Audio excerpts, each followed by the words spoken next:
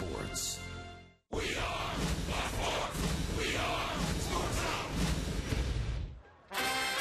Tonight, we put a wrap around this Braves National Series in Atlanta. In Game 1, the Braves frustrated Steven Strasburg, and Atlanta got a 3-2 win. Tuesday night, it was Tim Hudson's night. His 200th win and his third career homer highlighted the Braves' 8-1 final score. But last night, Jordan Zimmerman dominated the Braves for 8 innings as the Nationals beat Atlanta for the first time this year, 2-0 the final. Tonight, Chris Medlin takes the ball and tries to give the Braves a series win. The Nats and Braves wrap up our 4-game set on Sports South next.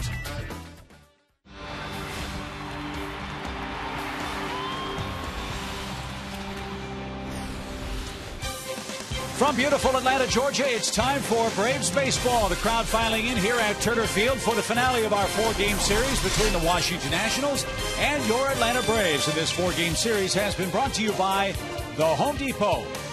Hi again, friends. With Joe Simpson, Tom Glavine, I'm Chip Carey. The Braves have won 2 of the first 3 ball games, and hopefully they can win this series outright against their arch rivals from the East. The Braves wrapped up a spectacular month of April and celebrated in style today with a couple of big awards this afternoon, Joe. Well deserved by both guys. 2 guys got Players of the Month for the Atlanta Braves. First of all, Justin Upton was named the National League Player of the Month. All he did was lead the National League in home runs and slugging and extra base hits. Virtually carried the team through the month of April. And how about Evan Gattis, seen here homering in his first game in a Braves uniform? That led to a great April for him, where he was named the Rookie of the Month in the National League. He led all rookies in home runs, RBIs, and slugging. Congratulations to both of them, well deserved. And Tom Glavine, 2 pitchers going for their respective ball clubs, hoping for an award-winning performance, and both Dan Herron and Chris Medlin want to turn things around tonight. Yeah, they do. For Washington, Dan Herron, look, this guy over the course of his career has been an innings eater. Has had a hard time so far early this year doing that for the Nationals. Pitched a good ball game his last time out, picking up a win, so look for him to try and continue that. And for Chris Medlin, look, let's forget what his numbers were last year. They were off the charts good. He's off to a decent start this year. He just hasn't been able to win the ball game. Tough start his last time out against Detroit, but that aside, he's pitched well enough to win a lot more than 1 game this year. So I think he's going to go out there tonight, try and continue to give his team the opportunity, and quite honestly hope he just gets a little bit better luck when it comes to the wins and the losses. The Braves have a 3.5-game lead in the Eastern Division race, and when we come back from break, Tom Hart will break down what's happening amongst the other clubs in this rough and tumble division. The Mets are in town next. Tom will tell you what's happening with them as well when we return to Atlanta in a moment.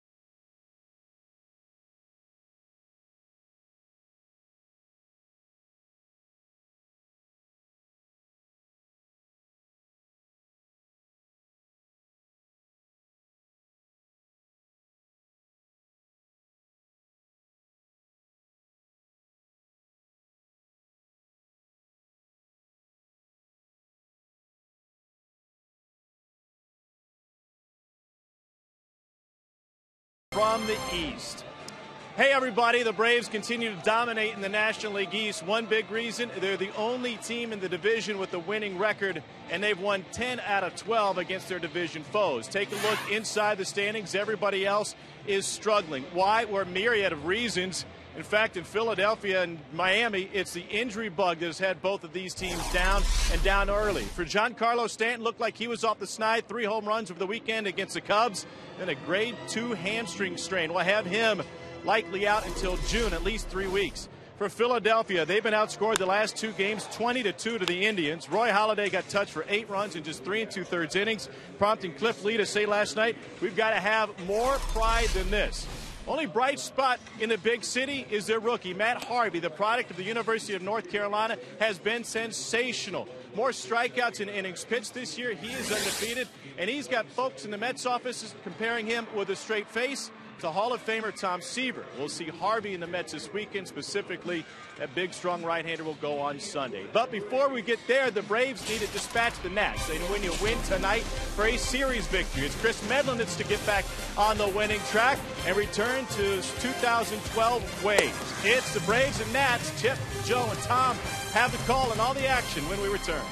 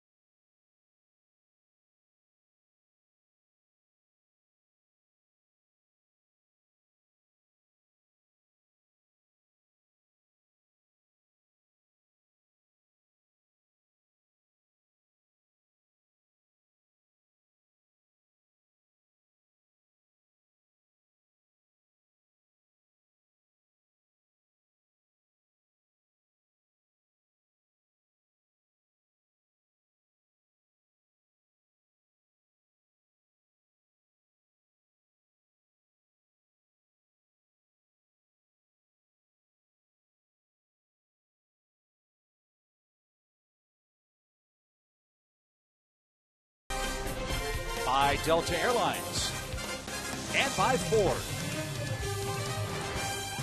Cool breezy night again tonight in Atlanta, Georgia, as we wrap things up with the Washington Nationals. Braves try to rebound from a 2-0 victory by Jordan Zimmerman last night. Boy, was he good for the Nationals ball club, and we'll see what Atlanta can do with Dan Herron, the opposing starting pitcher tonight. Big question for the Nationals was who would fill out their starting 9. Lots of questions about Bryce Harper and Jason Worth. They were put in the lineup about an hour ago by Davey Johnson.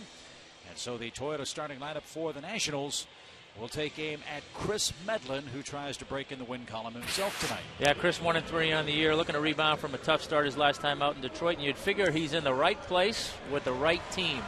Last 9 starts in Atlanta, 4-1 with a 1.34 ERA. And in his last 17 innings pitched against the Nats, he's allowed 1 earned run.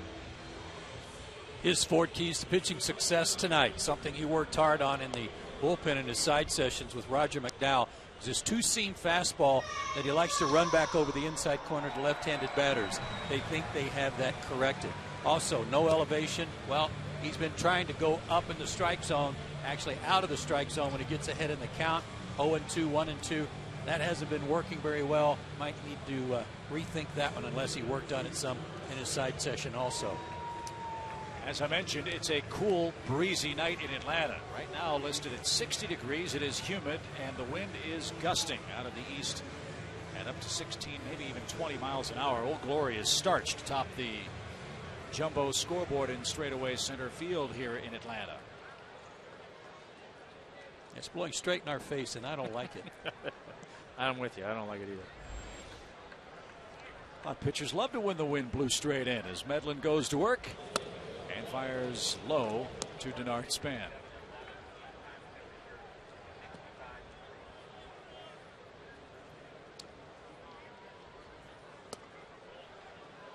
Didn't get the outside corner. It's ball 2. Span 3 hits in the series, has not scored a run for the Nationals in their last 13 games. And Medlin's promptly missed with 3 straight to start the game.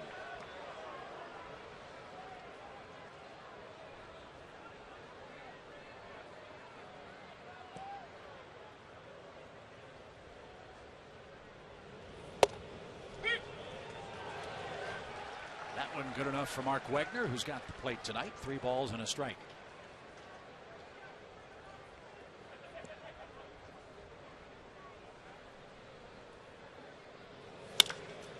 That's ripped past Freddie Freeman and into the right field corner.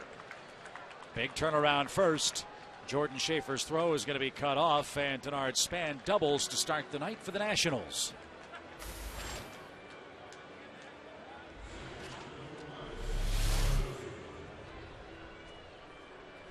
That might have been an attempt on the two-seamer, and it just stayed in the middle of the plate. Yeah, it certainly didn't move the way the first couple pitches he threw did, and that might be a product too as well of not wanting to walk a guy. Hold on a little bit longer and throw it down the middle. So Steve Lombardozzi bats now. He's the National second baseman tonight. Danny Espinosa's been ice cold at the plate. So Lombardozzi back-to-back starts in the series. And he pushes a bunt down the third base line. It's on the chalk and then rolls foul. Chris Johnson with the play, strike 1. Here's the rest of the Braves lineup defensively tonight. Upton, and Jordan Schaefer left to right in the outfield. Chris Johnson and Freddie Freeman on the corners. Andrelton Simmons and Dan Uggla up the middle. And Rookie of the Month, Evan Gattis, is behind the plate. Lombardozzi grounded out 4 times last night, 3 times to the left side. So this situation ought to be pretty good for him to hit the ball on the ground, maybe pull it and get him over.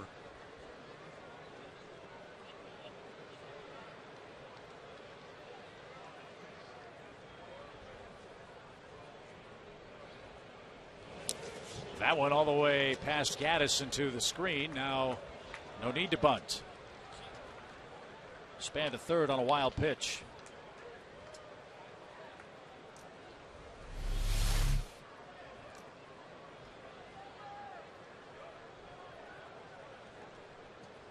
Breaking ball that he overcooked. Started inside and went to the screen because it went more inside. And a base hit to left field puts Washington in front.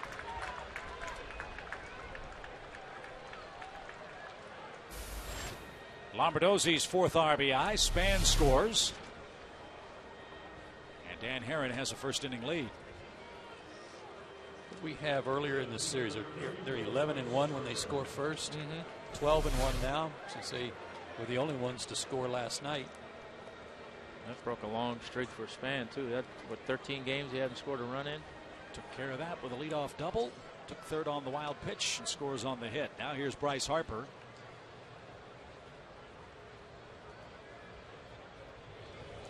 And he unloads on the very first pitch and drives it to right, but Jordan Schaefer is going to have room. He makes the play. Lombardozzi fakes a tag and holds at first. Everybody in Nationals country was very worried after the game last night. Bryce Harper on Tuesday couldn't corral Tim Hudson's home run ball. He slammed into the fence, hurt his left side, and then came up gimpy late last night. On a check swing. But both Harper and Jason Worth back in the lineup for Davy Johnson tonight, and they're certainly going to keep an eye on both.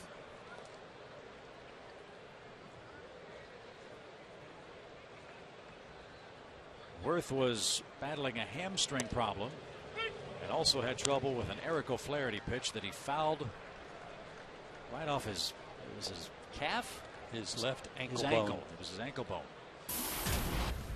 which was causing him a whole lot more grief than the hamstring.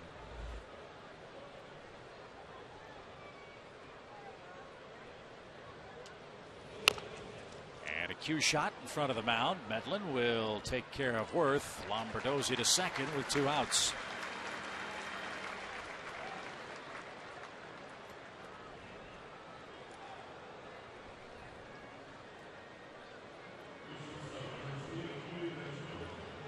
That'll bring up the shortstop, Ian Desmond. He had the decisive blow last night. First time in Desmond's career he batted cleanup. And cleanup he did. A 2-run 4th inning homer.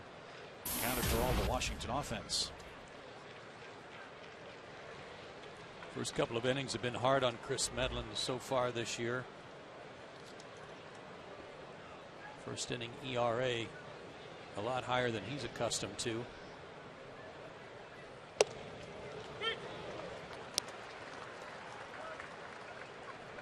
Innings 1 through 3, 4.80 ERA, and I should say most of that damage is in the second inning. Opponents hitting .364 in the second inning. 6 earned runs in that inning alone.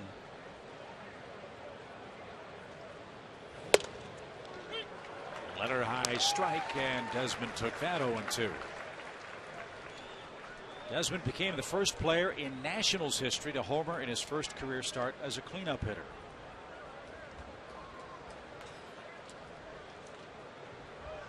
He can hit anywhere in the lineup. And he rides an 8-game hitting streak tonight. And he hooked that one off the plate. 1 ball, 2 strikes. That ball that Harper hit was hit pretty well, but you wouldn't expect anything hit toward the Braves bullpen to go anywhere tonight, the way the wind's blowing. No, you're going to really have to catch something to try and turn that one around over there tonight. Strike 3 right down the middle, and Desmond was caught looking. Medlin gives up back-to-back hits to start the game, and the Nationals' first run. Now his offense goes to work against Dan Herron.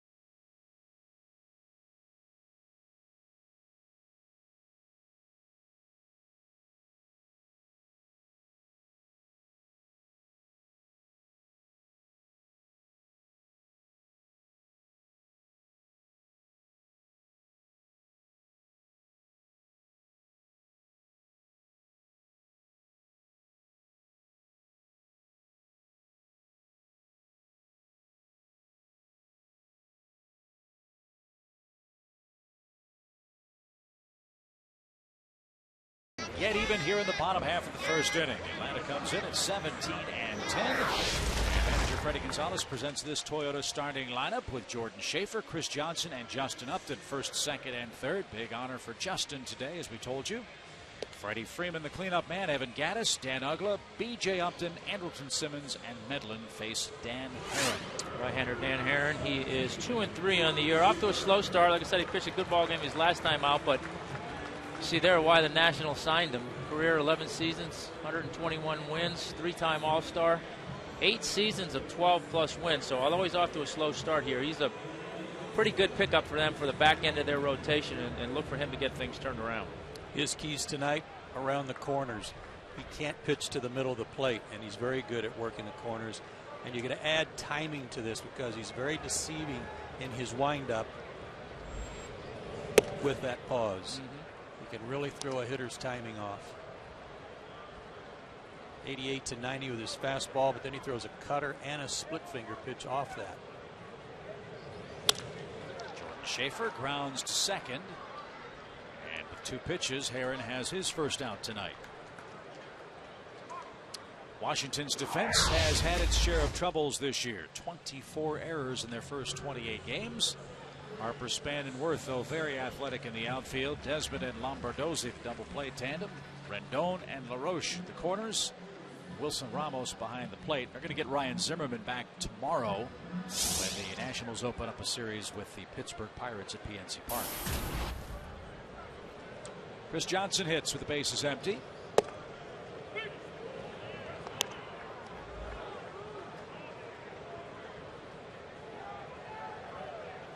A .369 average for Chris. And his work against Washington is our Georgia Lottery hitting the jackpot.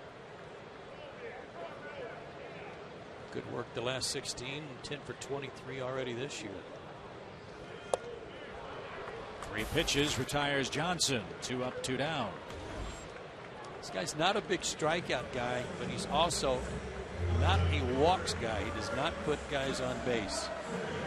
He's going to be all around the strike zone, like I say, not walking anybody. His career walk to strikeout ratio 3rd best in Major League history, so he's going to make you earn your way on. I'm really hoping that's the AT&T trivia question. I think we've got it nailed. Oh, doggone it. There he goes. No. Pretty good company there. Justin Upton began his season as a Brave in fantastic fashion. The April Player of the Month in the National League. His 2nd Player of the Month honor. He won it in 2009 once while with the Diamondbacks. And he's quickly behind the count. No balls, 2 strikes.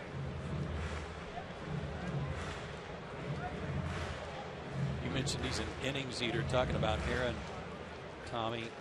He had 7 straight years of 200 or more innings pitched until last year, and only 176 last year. And he just struck out Johnson and Upton back to back and works a 1-2-3 bottom of the 1st inning. Herron and the Nationals lead in game 4 1-0 after 1 inning.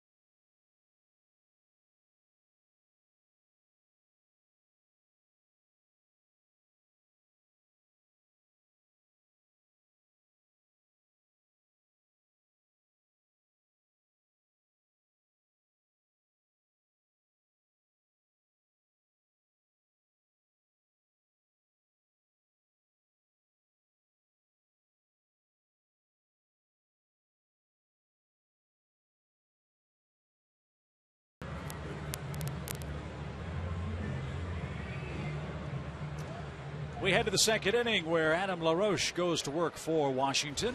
The Nationals' first baseman broke an 0 for 26 slide with a single in the series, but overall 1 hit in his last 37 at bats. And his average at 129 for the year.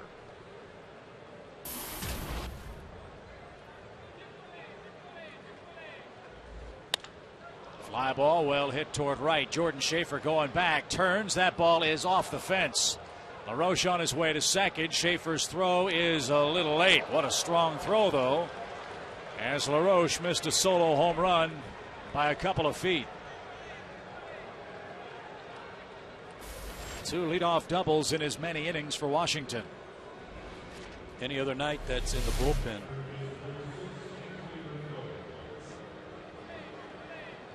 The wind blowing straight in from that direction, though, held this one up.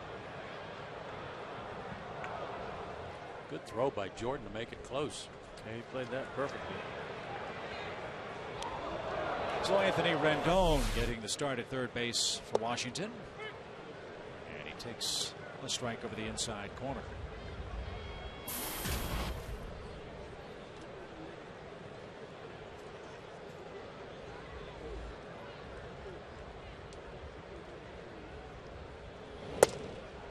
It's where you can make some points with your manager, knowing that Ryan Zimmerman's going to come back tomorrow and you're probably the odd man out. But before you go, I'm sure that Davey Johnson knows that Rendon knows how to play the game. It's a matter of him showing that he can execute when he's supposed to get a guy over. Gaddis smothered that. 1 ball, 2 strikes.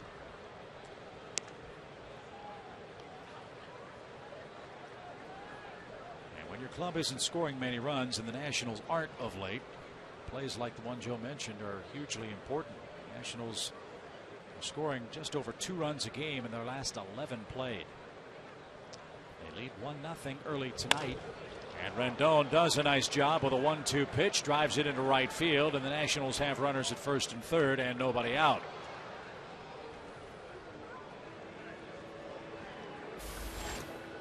Good job of hitting behind in the count by Rendon. And I'm going to guess that Trent Jewett held LaRoche up at third base only because he saw how strong the throw was from Jordan Schaefer on the ball off the wall.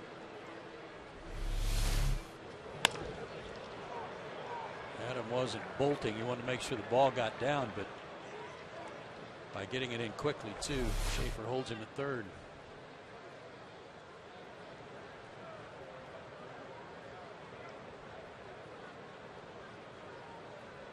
Washington's catcher Wilson Ramos hits. He's driven in 4 runs this year. Ramos was activated from the DL during this series, had some hamstring problems.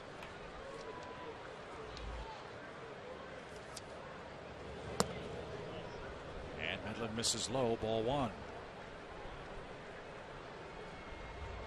23 at bats for Ramos this year, has yet to hit into a double play. Well, it'll be a good time for the first one.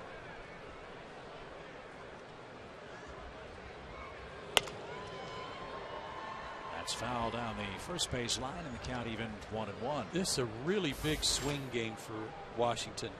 They lost the first 2. Things did not look so good, but they could actually win tonight and leave town having not lost any ground, not gained any, but holding their own. If the Braves win, it is a 2-game swing that would have padded 2 games to the lead for Atlanta. Ramos didn't mean to. Now a ball and 2 strikes. Yeah, I think they'll psychologically feel pretty good about themselves as they come out of here with a split with the way things started, and Jason Worth missing some time, and I'm worried about Bryce Harper. So, yeah, I think they would take that right now and get on there playing.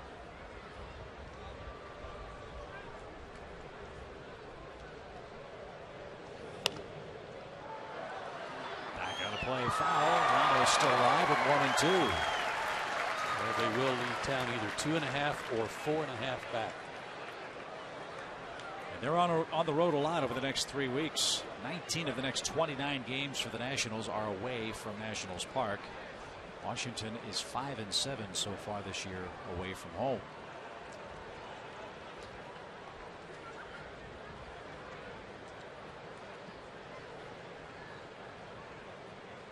1 ball, 2 strikes to Ramos. Runners at the corners. And a comebacker. Medlin's got LaRoche in a rundown. And flips to Johnson in time to retire Adam LaRoche for the first out.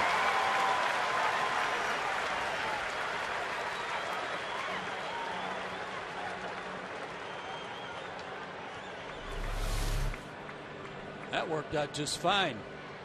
He was willing to go to second base for the double play, but when LaRoche wandered too far off, then why give him a run?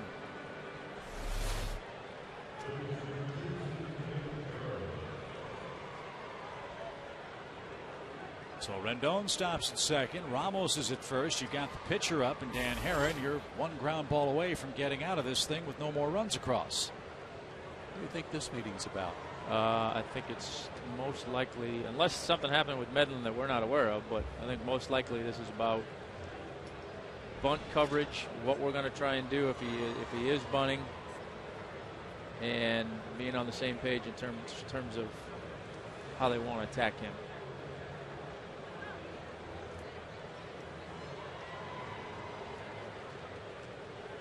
Not a bad hitter. Herron's 2 for 10 with a double.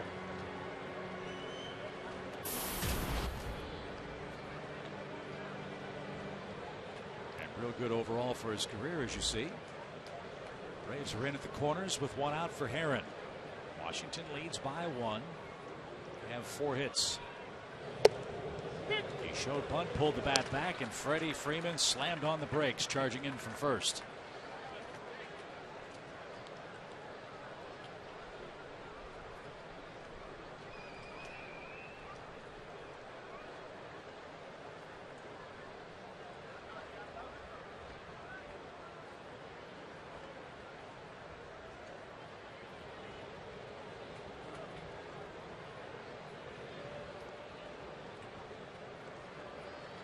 You can still do that, but you can't fake to third and throw to first anymore.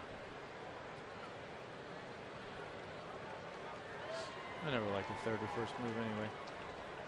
It's kind of hard for you to do. Lefties can't do it, and nobody should be able to do it. A 1 pitch. Aaron gets the bunt down. Johnson will have 1 play, and he makes it to first. First sacrifice of the season for Dan Herron. Runners at second and third for Denard Span, and 2 outs.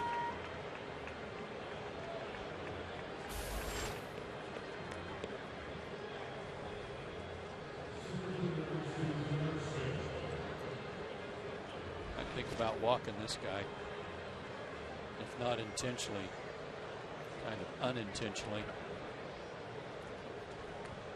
Such a good contact hitter, tough to strike out, and fast.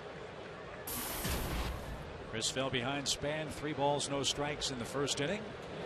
Denard then doubled, and he squibs this one past Johnson and down the left field line, and that's going to score 2 runs. Denard Span has 2 doubles in as many trips, and Washington leads 3-0. That's ruled an error. So not a double.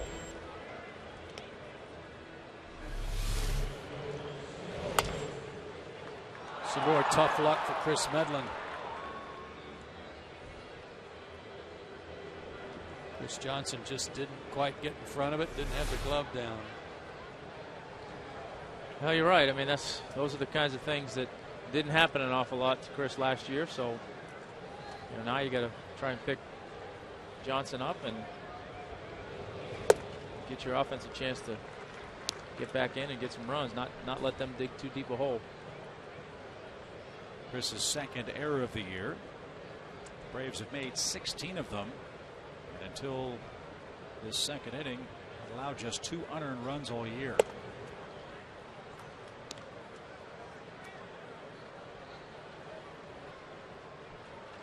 Dan Herron helped himself by moving 2 runners into scoring position, and that allowed 2 to score there.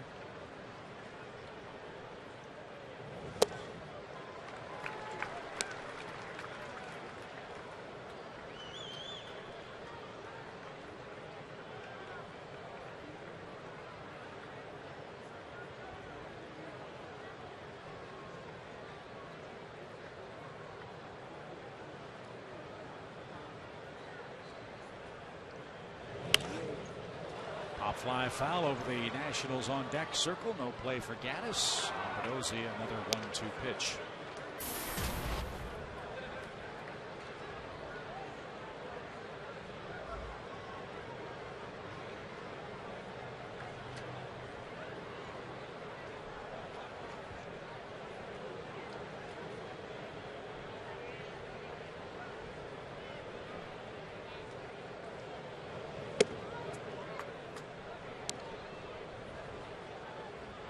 Two balls, two strikes. 34 pitches from Edlin so far tonight.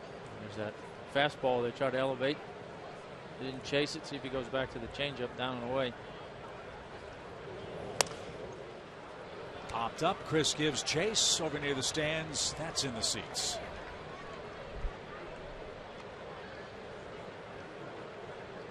I think that's part of the reason why he tries to use that elevated fastball as well. Is maybe you take a shot and maybe he's going to swing at it, but sometimes you're thinking a pitch ahead that if you know you want to get him out with your changeup, you go with that high fastball, change his eyesight a little bit, and then go back to that changeup. He spoiled a pretty good one right there. High pop, shallow left. Justin comes in, is under, and has it. Matt retires the side. Denard Span has been a pest early for the Nationals. His ground ball brings in a pair of runs and makes it 3-0 with the heart of the order coming up to the Braves in the second inning.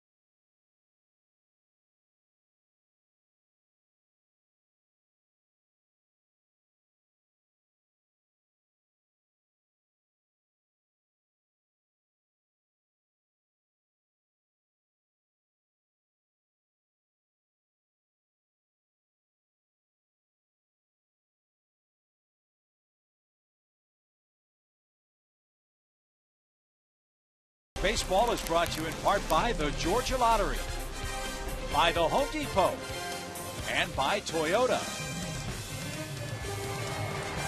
Nationals 3, Braves nothing. Bottom of the second inning. Freddie Freeman, Evan Gaddis, and Dan Uggla are coming up against Dan Herron.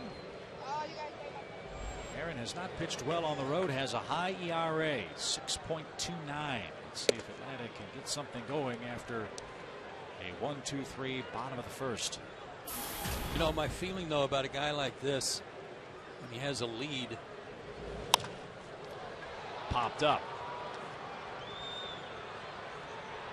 Denard Span is under in right center, makes the play. 4 up, 4 down.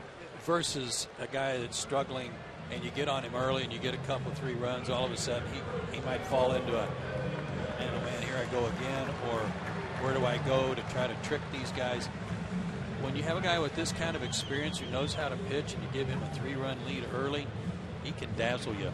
That's what concerns you, that he can just all of a sudden make a mistake or two and it doesn't hurt him that much. Rookie of the month, Evan Gaddis stands in. 6 homers, 16 RBIs. And he swings the first ball and skies that into right center field. Span covers a lot of turf, makes the catch. 2 up, 2 down.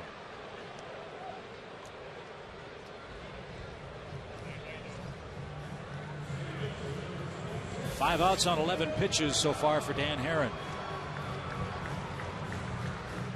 And here's Ugla. Talked about Dan's and B.J. Upton's struggles earlier tonight. And 2 hits in his last 11 at bats.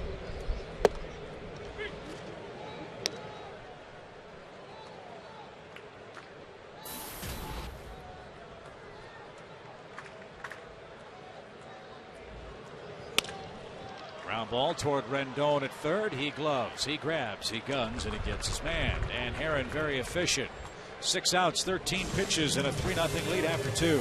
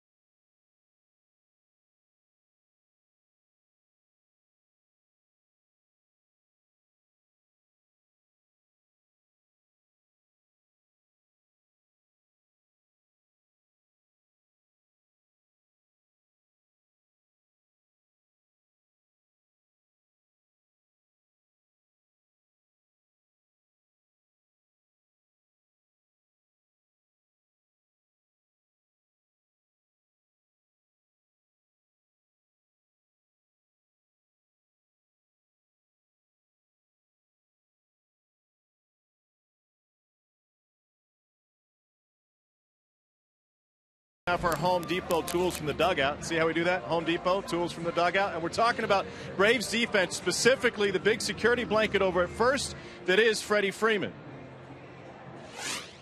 And having Freddie over there is huge for our infield because, you know, all you got to do is get it in the vicinity and he's going to make a play. You know, if you make a bad throw, he picks you up and makes a tag or picks the ball. It's really comforting having him over there.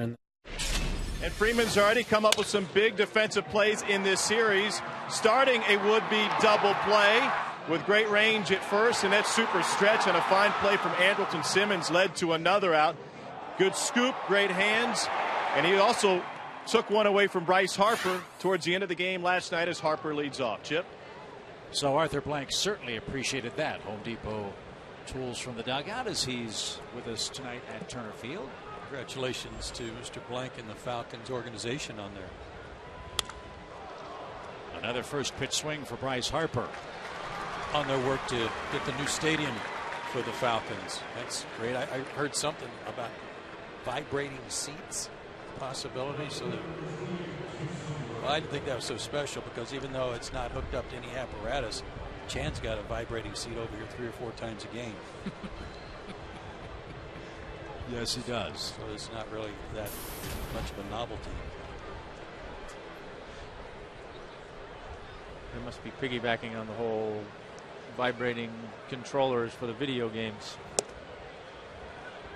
I think it's supposed to be like if somebody really puts a good hit on somebody, yeah, that there's a simulation for that. That's what the controllers are now. When you play football, you hit somebody, you get the big vibration, or when you're playing baseball and you hit a big home run, you get the big vibration. So probably piggybacking on that. Back to Freddie Freeman and his defense yet with all the stats they have in baseball now. Have they figured out a way to quantify how many runs a guy saves you on defense? I wish they, with all the other stuff they do, they should. Yeah, they should.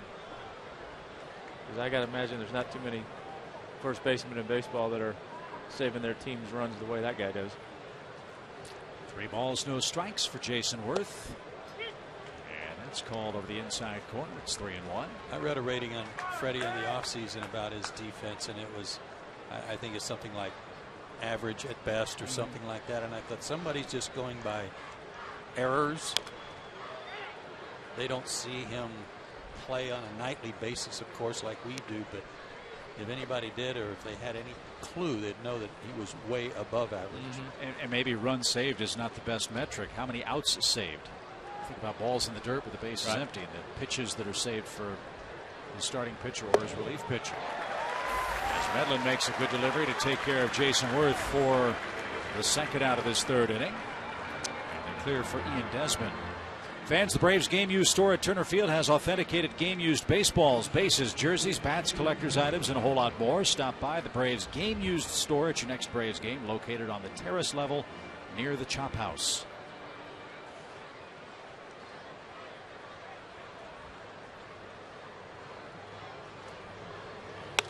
Desmond inside outside ball down the right field line. And he'll make his way to second base. A 2-out double. They've been going after Medlin early in the count. Right off the end of the bat.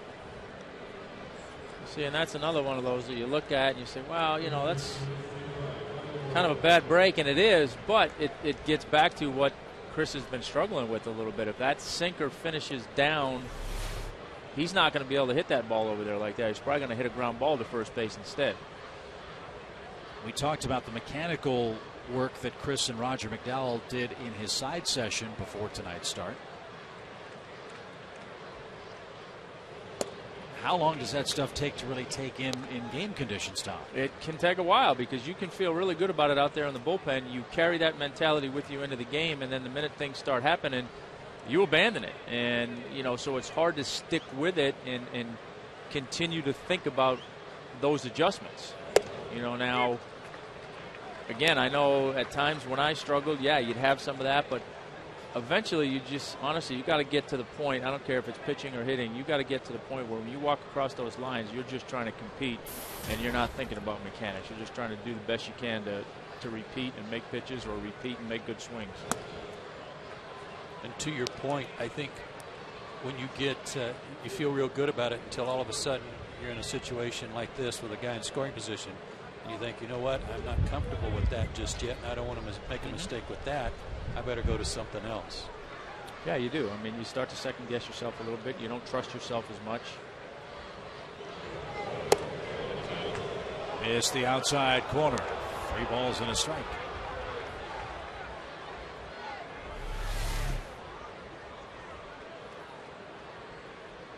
Broke around the plate.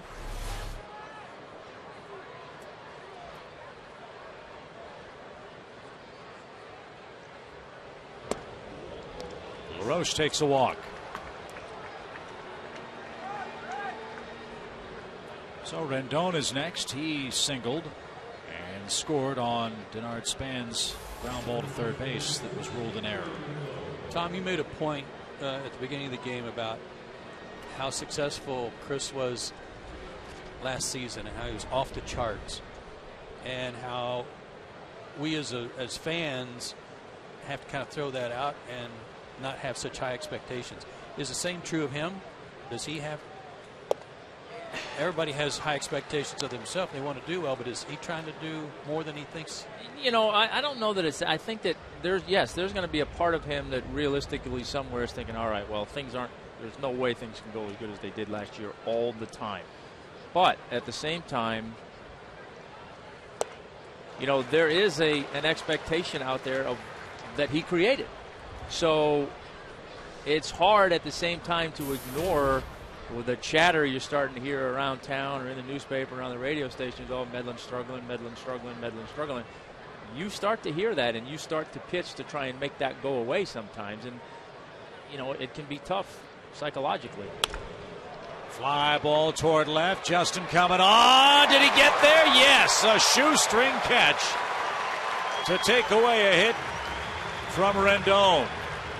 That saved at least 1 run. We head to the bottom of the third inning. B.J. Upton leads off for the Braves, down 3.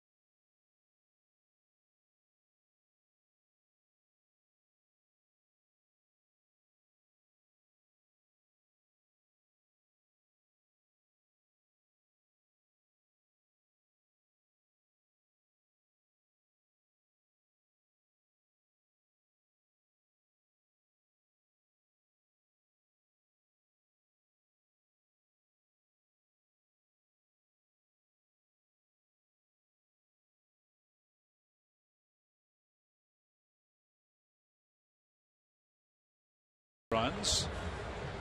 And here in Atlanta all season long, Braves baseball on Sports South is being presented by Academy Sports and Outdoors. The right stuff, the low price every day.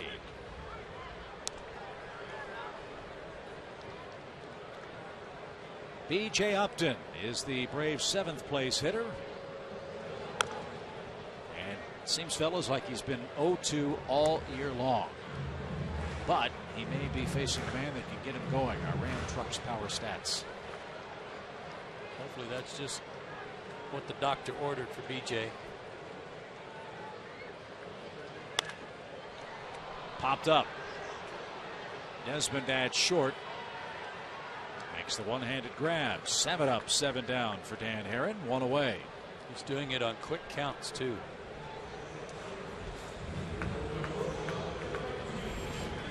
When he was really rolling, this guy's been a 16-game winner twice. He's a 3-time All-Star. He really has had a good split finger pitch. That was his real stock and trade. He got a lot of ground balls from it. Get ahead in the count, and then he'd get you to swing at that split. And a lot of comebackers. But his windup is so, from a timing standpoint, messes up so much. You've really got to be patient.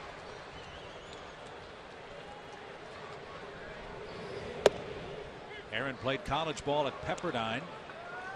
Was a second-round pick by the Cardinals back in 2001. Was traded to Oakland for Mark Mulder in 2004.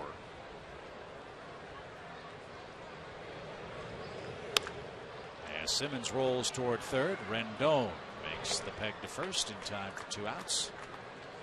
Then Herron went to Arizona for Brett Anderson, Chris Carter, Aaron Cunningham, Danny Eveland, Carlos Gonzalez, and Greg Smith in 2007. How about that blockbuster?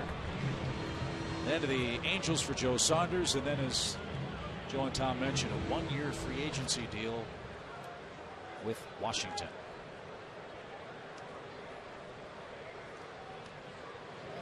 Let's see if Chris can get aboard. Obviously the money was good, and it was more than he was making last year with Anaheim. But he did sign pretty quick. It was within a month after being declared a free agent. He signed within a month of that with Washington for 1 year, so he must have been very happy, A, with the money and the fact that it was a good team. Now, I think that's probably the bigger issue, right? I mean, if you wait, somebody else might sign to be that 5th guy. Exactly. You're looking, A, for an opportunity where you hopefully have a team that has a chance to win and a good fit. And like I said, with all the other guys in this rotation, this is a good fit for him. It's like we talked a little bit about Zimmerman last night, where he's kind of hiding in that 3rd spot and not getting a lot of attention. He's going to start to. Same for this guy in the 4th slot. And how about that? He's breezing merrily along, and he walks Chris Medlin with a 3-0 lead. So Herron to the stretch for the first time tonight. Go figure. Guy that never walks anybody walks Medlin. Well, I'm not going to say he was pitching scared, because I got all over Medlin today and told him he needs to pick it up to hang out with the rest of these boys in the pitching staff. His hitting's been atrocious. Maybe that's the start of a little 2-out lightning here. Rally starter. LaRoche in to talk to Herron. Behind him, he's probably going to play behind Medlin at first base. And Jordan Schaefer takes ball 1.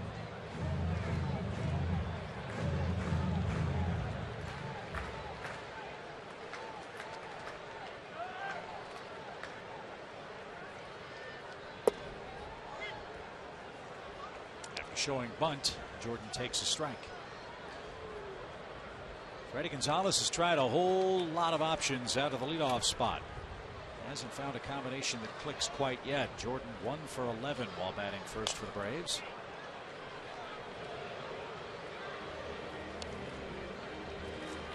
Anderson Simmons is hit up there. B.J. Upton has hit there. Ramiro Pena's hit there.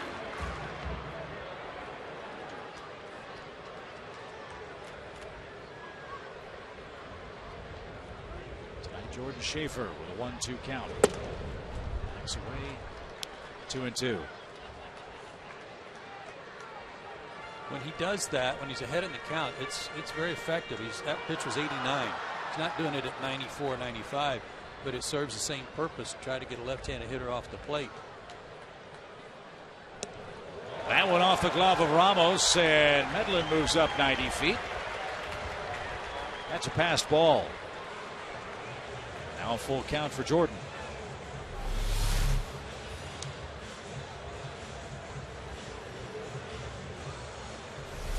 Good call. Might have been a backup slider or sinker that didn't sink. I'm going to guess trying to backdoor slider after they'd come up and in on him with the fastball before.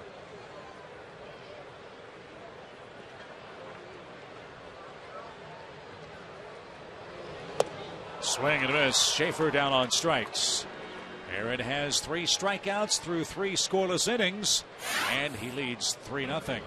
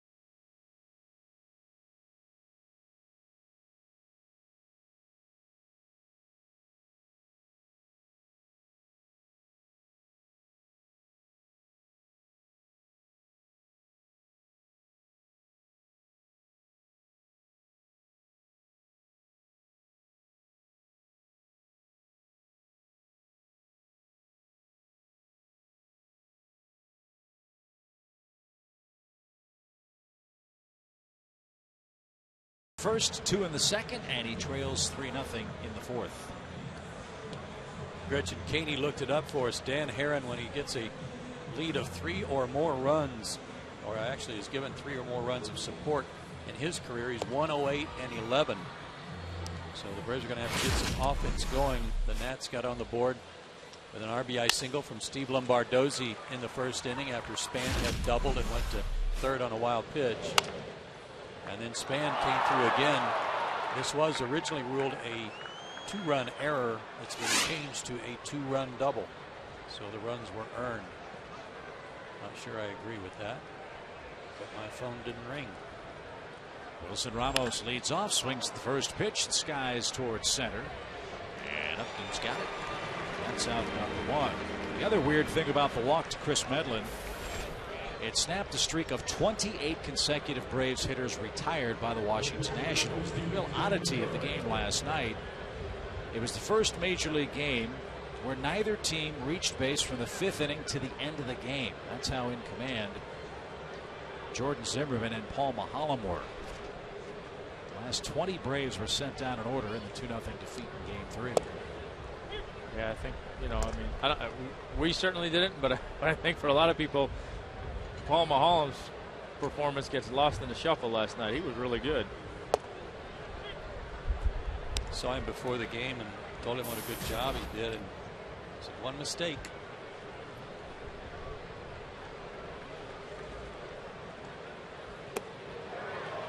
Aaron bunted successfully his last time up. He swings and misses successfully here in the 4th inning.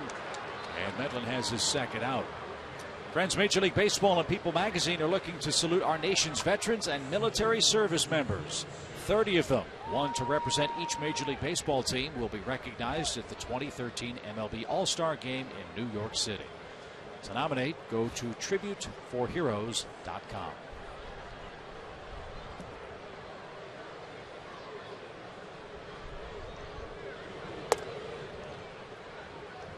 Ball 1 to Denard Span. 2 doubles, a run, and 2 RBIs for the Washington leadoff man tonight.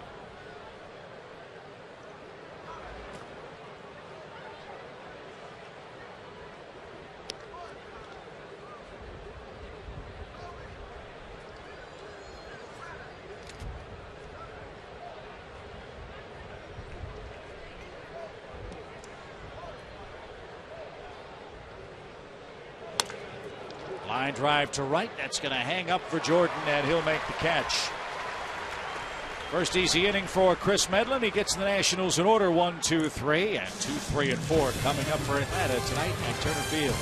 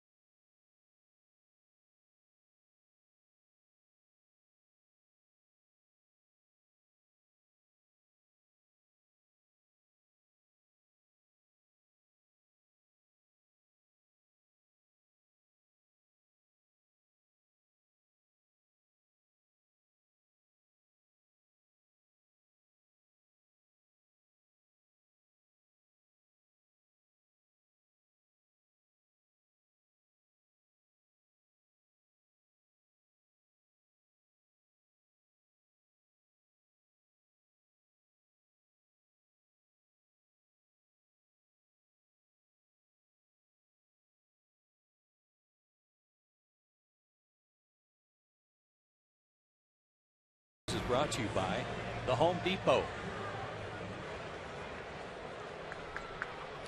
Dan Herron staked to a 3-0 lead. He has Chris Johnson here in the 4th for the Braves. And the night has turned rather nasty. I mean, the wind has been blowing all evening long, but now there's some mist beginning to come down at the ballpark. It's like a night in the old candlestick. Squibber back to the mound. Herron has no trouble. Johnson's 0 for 2, 1 out.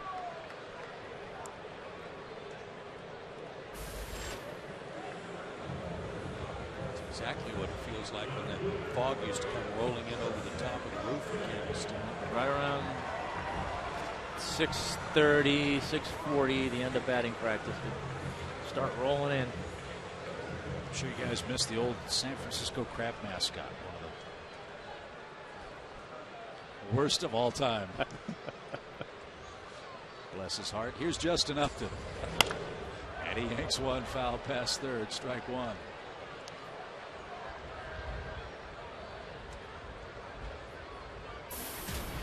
Fans who could brave those temperatures at Candlestick Park were awarded the quad. I think it's how you pronounce it. Quad at Candlestick. Military badge they would pin on their jackets. July, 42 degrees at night.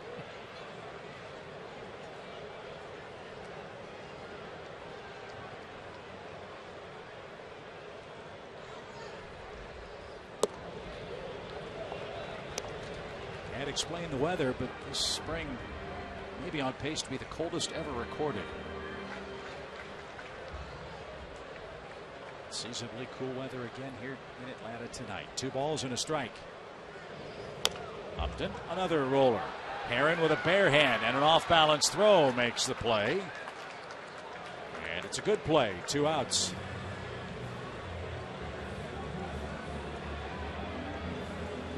Been talking about the deception of his windup and how it can throw your timing off. That looked like a cutter that he hit off the end of the bat. The strikeout of Schaefer last inning, this was his good split. See how that one goes down? And actually, that was a little higher than he probably would have liked it. But he's got good movement working tonight. It's paying off. Hot shot into right field. That's going to get down in front of Jason Worth. He cuts it off on the warning track. And Freddie Freeman has the first Braves hit. It comes here on the first pitch with 2 outs in the 4th inning. Braves fans, the Braves take on the Mets this Friday, May the 3rd through the 5th, presented by Corona. Cheer on your Braves this weekend and don't miss Georgia Lottery Friday night fireworks, as well as Kids Run the Bases on Sunday. Visit Braves.com/tickets or call 800-745-3000. First hit for the Braves since the 3rd inning last night when Paul Maholm had his double. The reluctant double, as I coined it? Yes. The Braves 1 swing away from getting back in this game, and Evan Gattis can hit him a long way. 6 homers this year. He popped out to Denard Span in his 2nd inning try.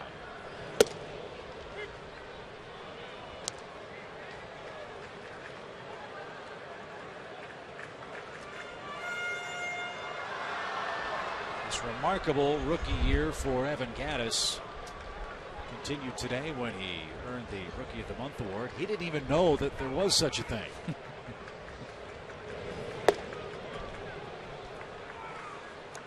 That's part of what endears him to people, is that he's just here to play baseball and enjoy himself. According to the press release, he will receive a specially designed trophy suitably engraved to commemorate his performance. Well, you would hope it would be suitably engraved. You wouldn't want it, you know, to say Chip Carey on there. If it comes to that, we're in deep trouble. Downstairs, 2 balls and a strike.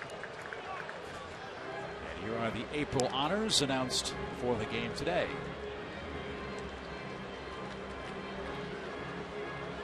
Well earned by both.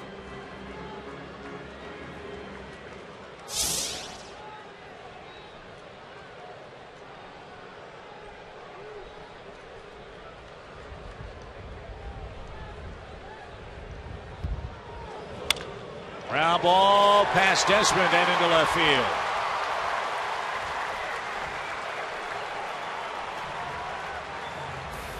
Back-to-back 2-out hits for the Braves. And now Dan Uggla comes up. Got that cutter up. Stayed up high in the zone. Gave him a chance to adjust to it. And yank it through the hole.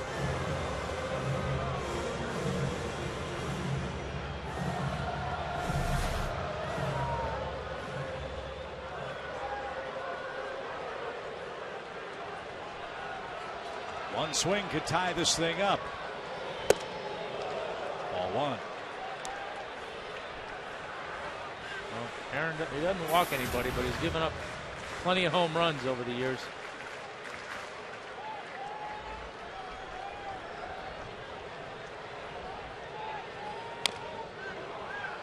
Rolled foul past Brian Snitker. Count evens at a ball and a strike.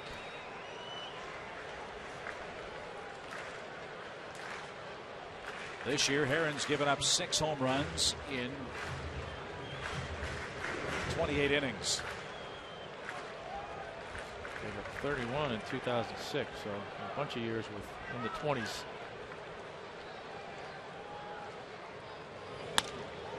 to short. Desmond's got it. Lombardozzi at the second base bag.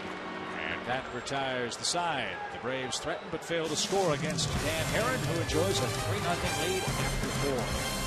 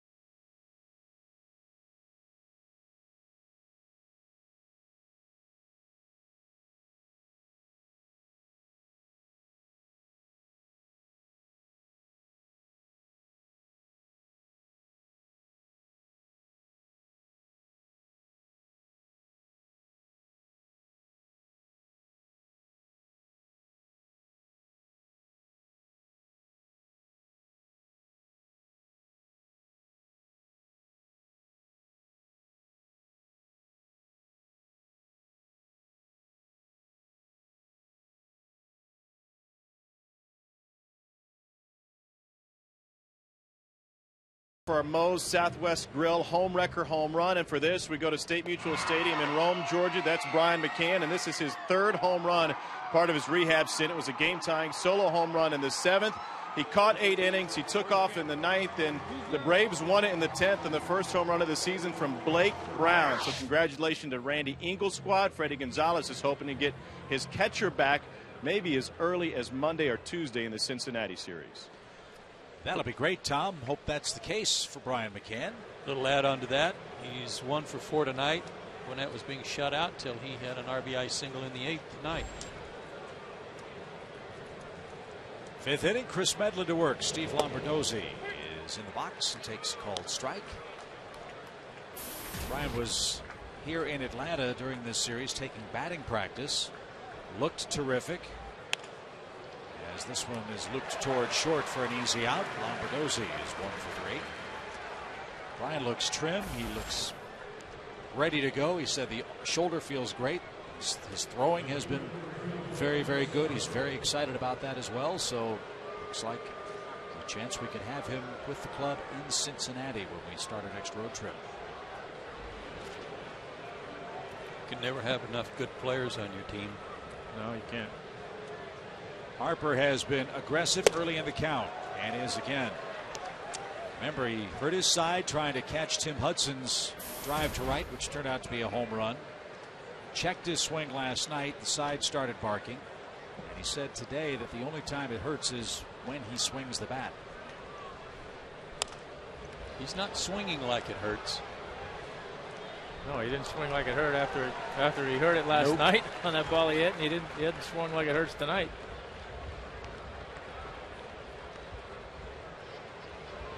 Actually, I mean, it hurt when he tried to take a pitch, so maybe he's just going to swing at everything. That's over the inside corner. He didn't swing, but is 0 for 3. 2 quick outs.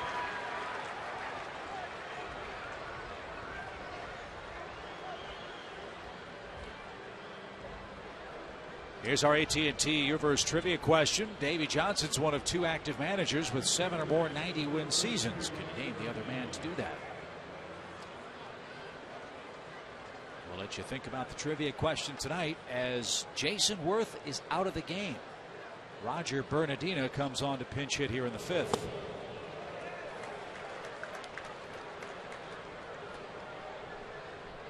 Jason must really be hurting.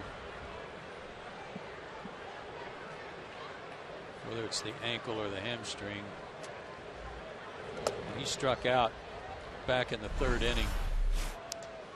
This is the foul ball off the ankle from O'Flaherty the other night. Direct shot right into the ankle bone. But when he struck out against Medlin here in the 3rd, he didn't look comfortable at all.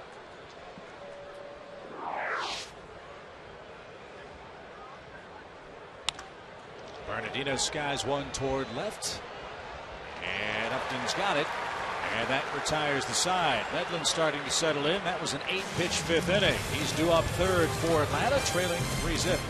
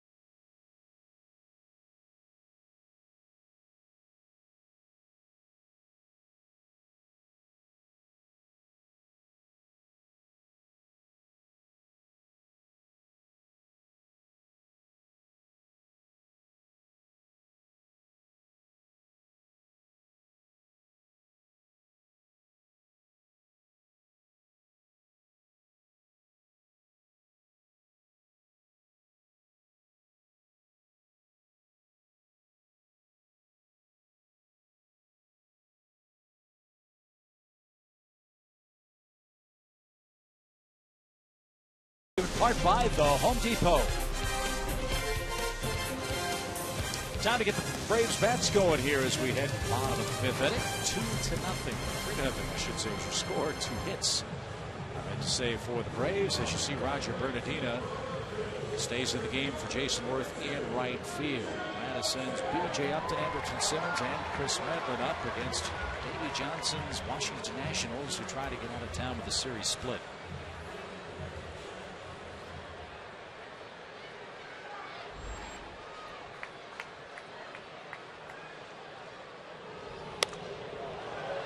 Strike one to Upton, a long fly ball foul. Hope you heard BJ's conversation with Tom Hart before the game. He feels that he's very close to breaking out for the Braves. There's that 0-2 count again, Chip.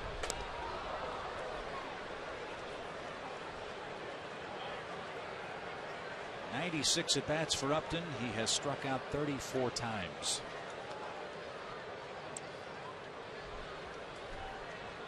Well, he's a guy who strikes out, but that's even a high pace for him. And he knows that. That's why he just spends countless hours in the cage trying to get it worked out.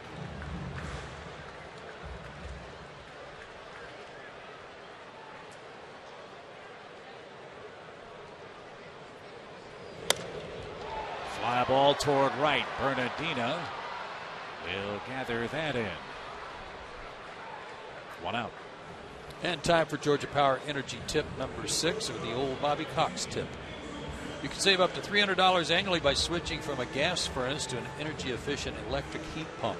If you make the switch before August 31st, you may qualify for up to a $400 rebate. Andrelton grounded out to third his first time up.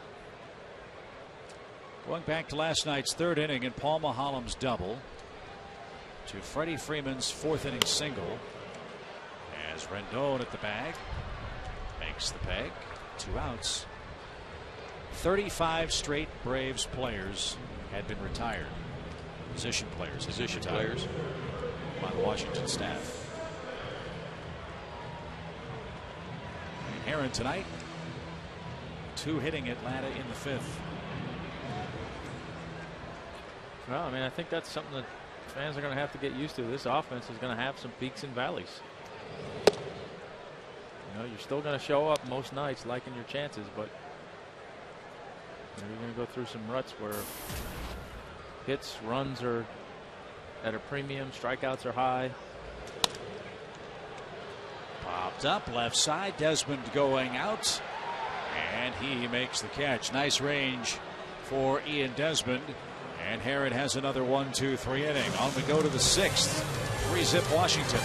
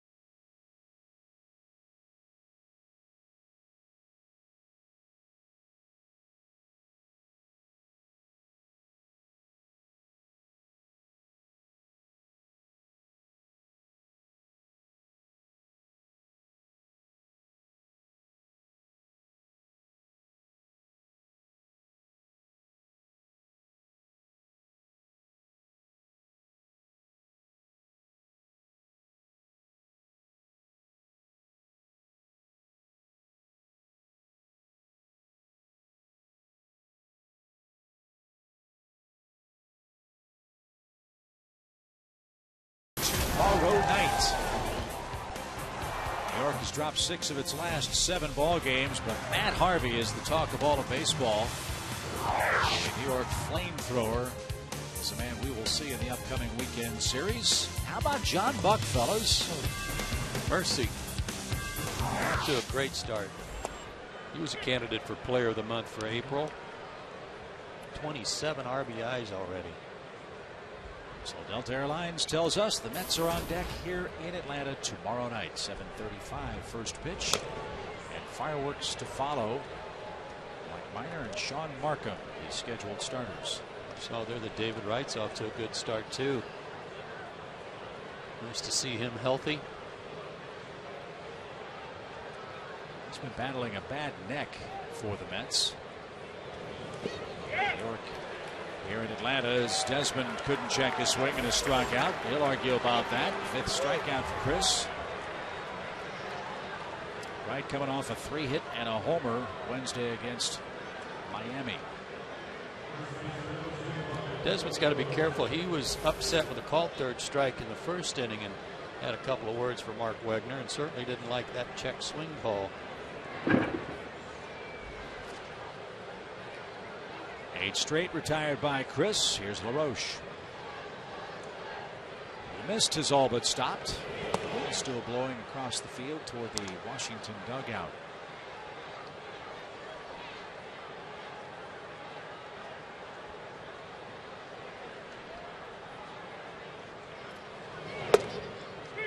Chris has settled in. Got through the damage that he's been having to work through in the first couple of innings. Gave up 3 runs and gave up a couple of hard hit balls the last couple of innings, but they're at people. There's that 2-seamer. That's what he's been trying to figure out. They throw a good one to Harper to strike him out. Throw another good one there.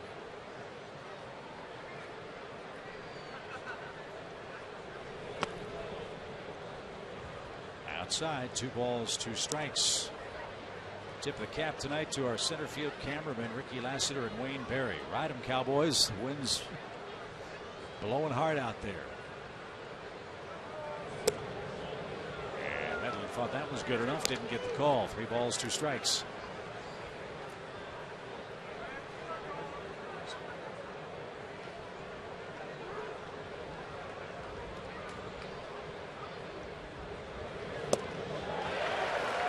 That's Chris Medlin like. LaRoche swings and misses. These are the last 2 pitches to LaRoche. And you know what? If we go, here's the strikeout pitch.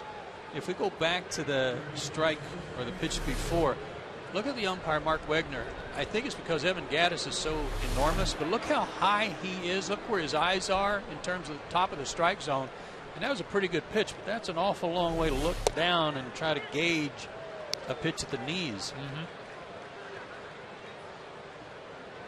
That used to be an issue with Javi sometimes. And umpires would tell him that he was too big and had a hard time seeing that low pitch. So they were trying to get him to crouch down more, which not an easy adjustment to make when you're not used to making it. But no, not with those ham hocks he had for legs. Mark's not the tallest guy among umpires, and you can understand him wanting to get a good look at the plate, but it looked like on that particular pitch he was not in a good position to see. So I'm guessing, guys, the trade-off for Carlson is you may not get the low strike, but you may get both sides of the plate because he's right on top, of Wegner. Because you're right on top of the catcher, you can see inside and outside corner. That looked pretty good. They called the ball, full count.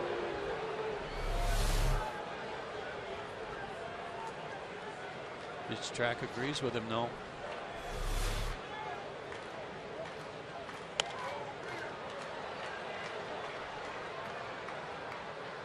Three balls, 2 strikes.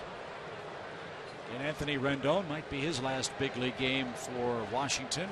Ryan Zimmerman expected to be back for the Nats tomorrow when they play the Pirates. Yeah, but I have a feeling we're going to see a lot of him, this guy. Still looks a little bit raw at the plate, but he's made some nice plays at third. And he takes that one back up the middle. His base hit back in the 2nd inning was a nice piece of hitting behind in the count. Went to right field to get the runner over. Seeing some glimpses of why they drafted him #1 in 2011.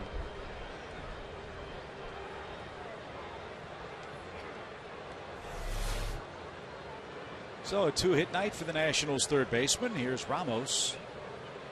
He scored in the 2nd inning and is also flied out to center. 3-0 Washington, 6th inning. Line to Simmons. And he'll flip to Dan Uggla, and that'll retire the side. Top of the order coming up for Atlanta. Got to get something going. Nationals still lead 3-0.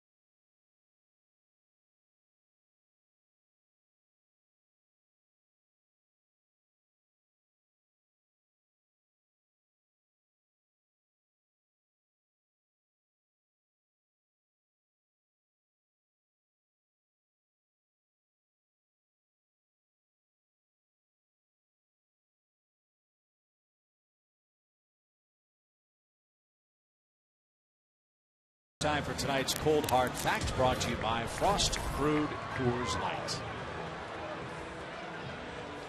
Division play. Braves handling everybody in the National League East so far at a 10-2 mark, thanks to their good work against the Nationals, of course, going 5-1 against them.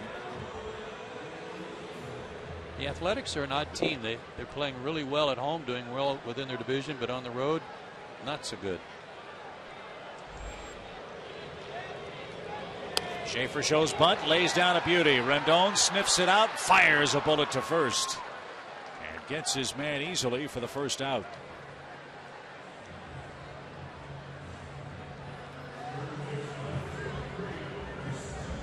Again, he's getting his money's worth if this is his last game. That's our Zaxby's indescribably good play. Nice bare-handed pickup. Not a bad bunt either. No, he's playing in. You see Jordan square around just a touch later.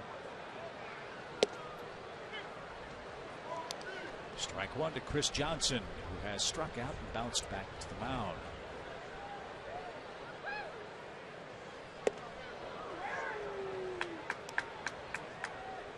Aaron's gotten an early lead and has looked very, very crisp tonight. He's allowed 2 hits, those 4th inning singles. Now Johnson, a fly ball to right. Bernardino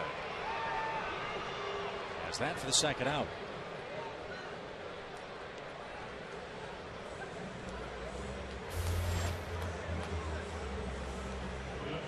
Night like tonight, where you have Dan Herron with all of his pitches and the wind blowing in.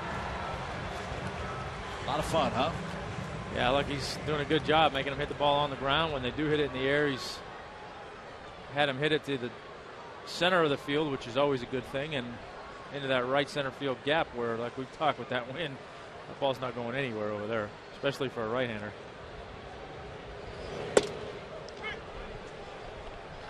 Strike one to Justin Upton.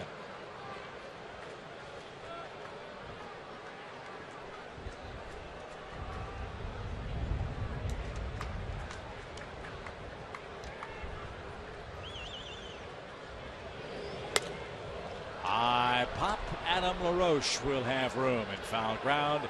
He's got that. 3 up, 3 down in the Braves' 6th inning.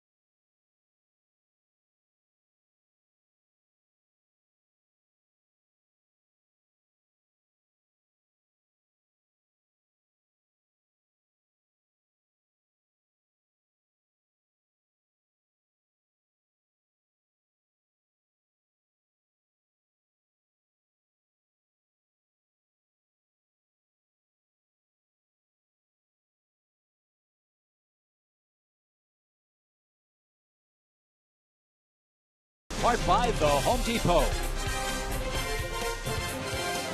Dan Herron will go to work first for the Nationals as we've hit the 7th inning already.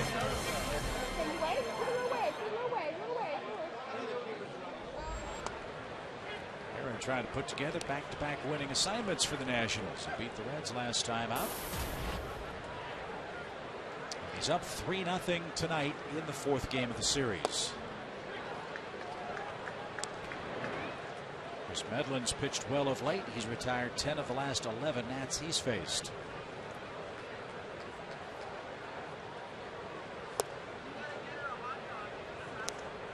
One ball, 2 strikes.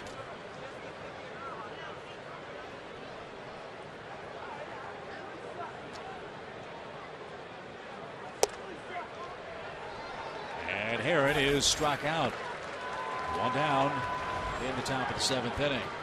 Time for our Academy Sports and Outdoor Leaderboard. Active leaders in wins in the major leagues. We saw some history here in this series with Tim Hudson getting number 200. Yeah, it was a fun night, and big milestone for Huddy. And you see there only Halladay and Pettit among active guys ahead of him. So he's in good company there, and good company in the history of the game. He's only the 110th guy to do it. So nice going, Huddy.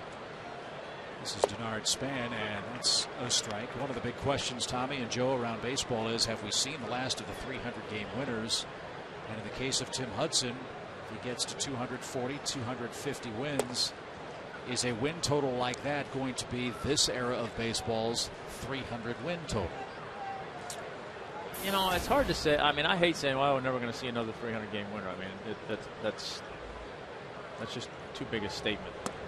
Probably not likely, but I don't know that I don't want to go as far as to say never, but 250 becoming the new 300, it might be in terms of being that measuring stick for starting pitchers. I mean, it's hard to get to 300. I mean, it's hard to get to.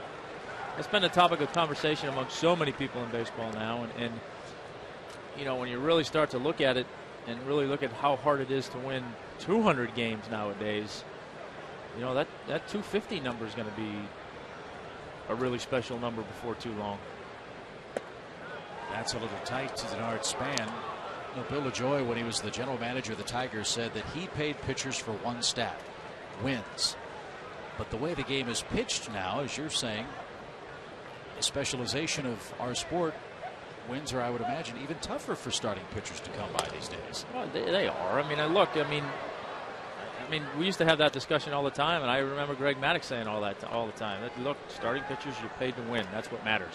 ERA doesn't matter. None of that stuff matters. You're paid to win games, and that's true. That's the measuring stick for starting pitchers. But again, that win day in and day out, every 5 days, is getting harder and harder to achieve. And it's like we've talked about. When you start looking at 200 wins, 250, 300.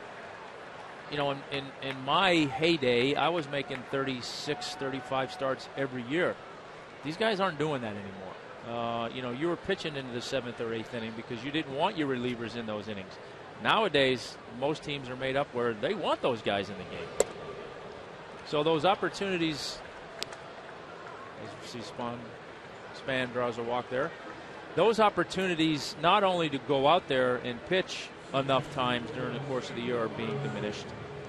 Then those opportunities to win games on the back end of a game, where it's a tie game or a one-run game in the 6th inning, those are starting to be diminished because, quite honestly, like I've said many a times, I got a 2-2 game, and my starting pitcher's getting ready to go out there and flip the lineup for the 4th time.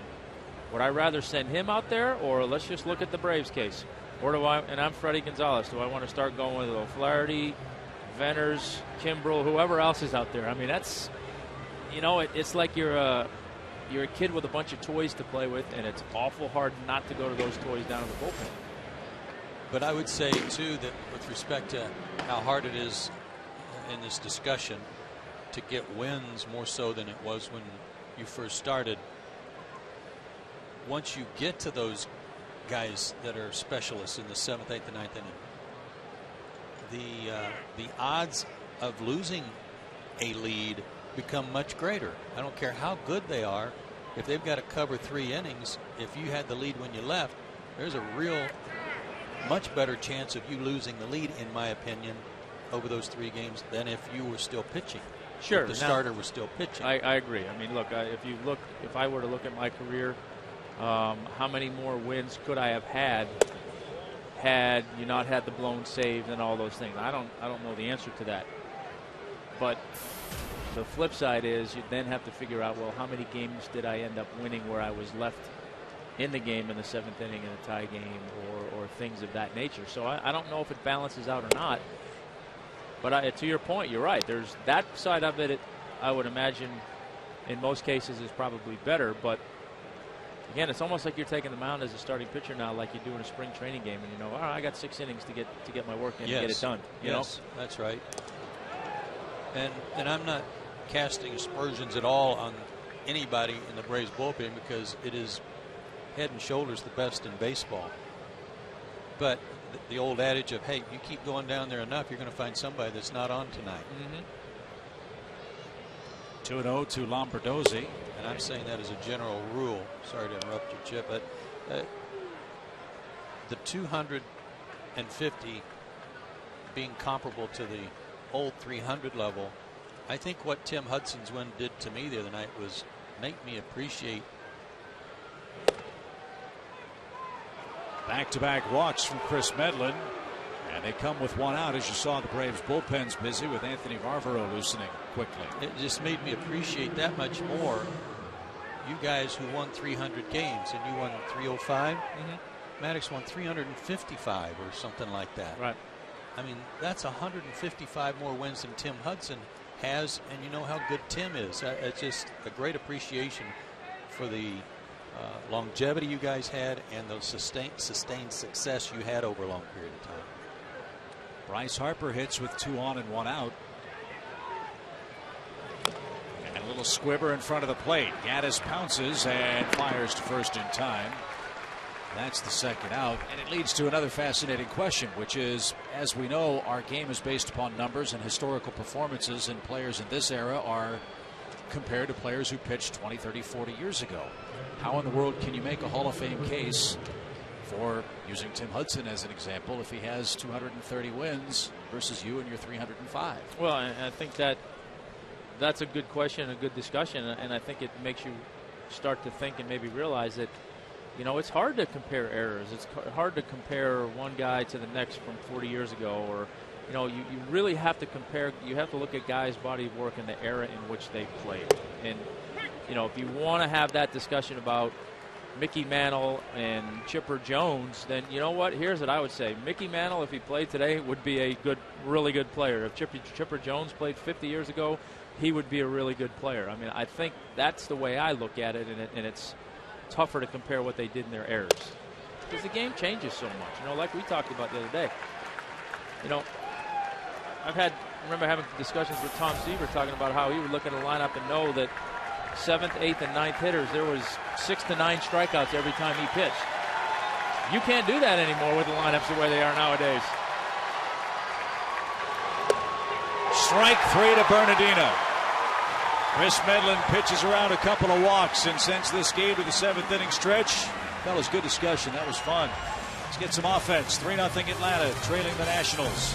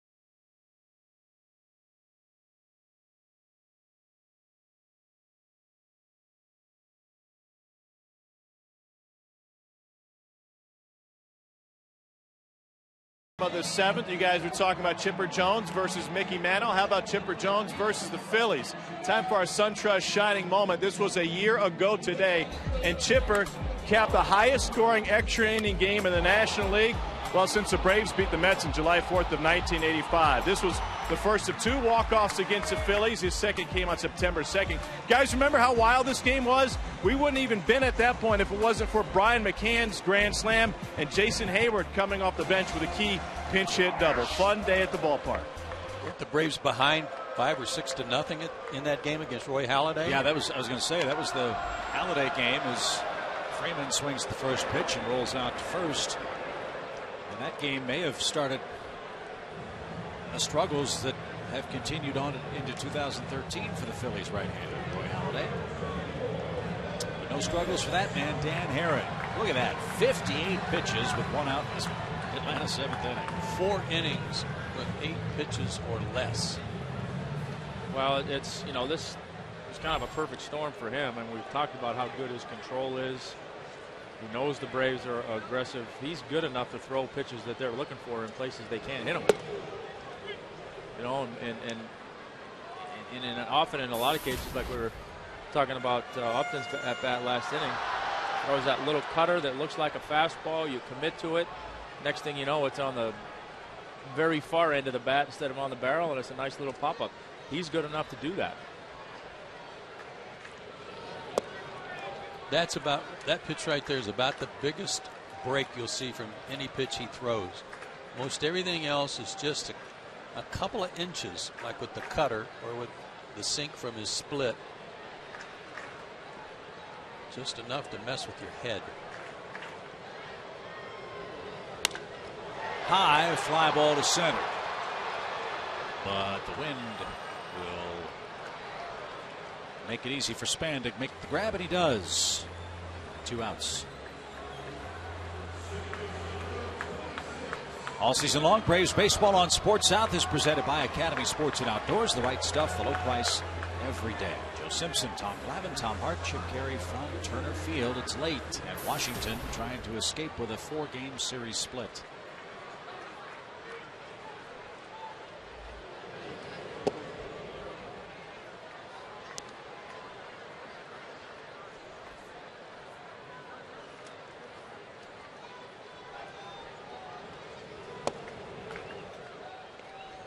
Balls, no strikes. Delta Airlines, a proud sponsor of the Atlanta Braves. We're back on our Delta charter Sunday afternoon when the Braves hit the road to Cincinnati, then San Francisco for 4 and Arizona for 3. Back here at Turner Field after the Mets series, May 17th for the Dodgers. Seems like we just got home, right? See, wouldn't it have been better that last trip you went to Cincinnati instead of Colorado, and this trip you're going to Colorado instead of Cincinnati? That's it. You're in charge of the schedule next year. I don't want that job. So now we have the president and vice president of common sense. It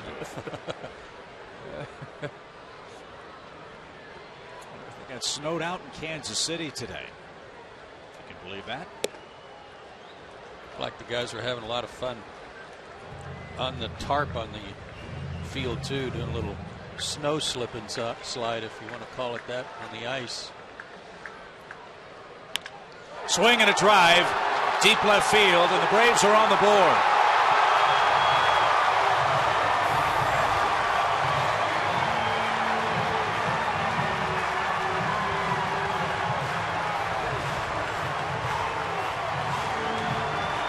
That ought to fire up the troops.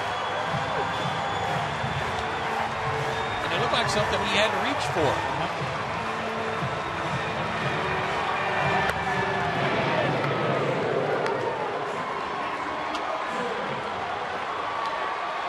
Dan's 5th homer.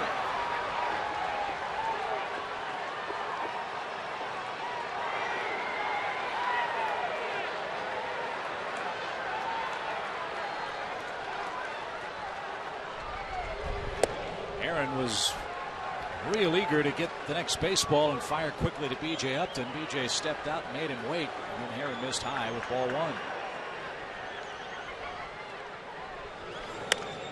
Popped up. LaRoche and Lombardozzi. It'll be Lombardozzi at second base, and that'll retire the side. Herron's shutout bid ends with the mighty swing of Dan Uggla. His 5th home run makes it a 3-1 game after 7.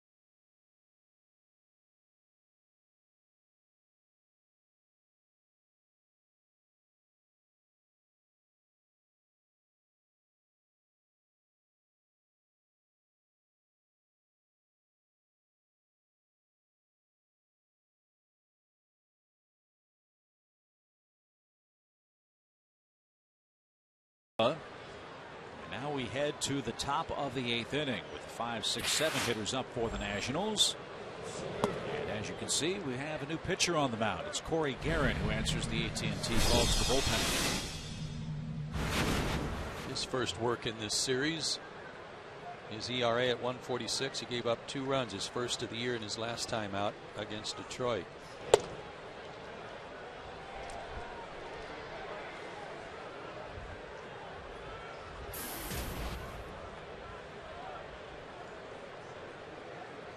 Desmond has doubled and has struck out twice.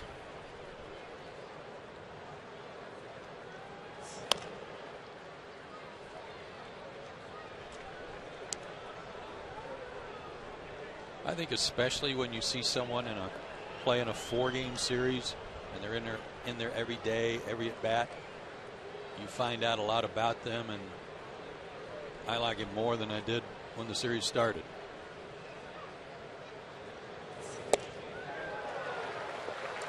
Two balls, 2 strikes. You talk to people around their ball club about how he has emerged as a leader on this team, and he demonstrates it.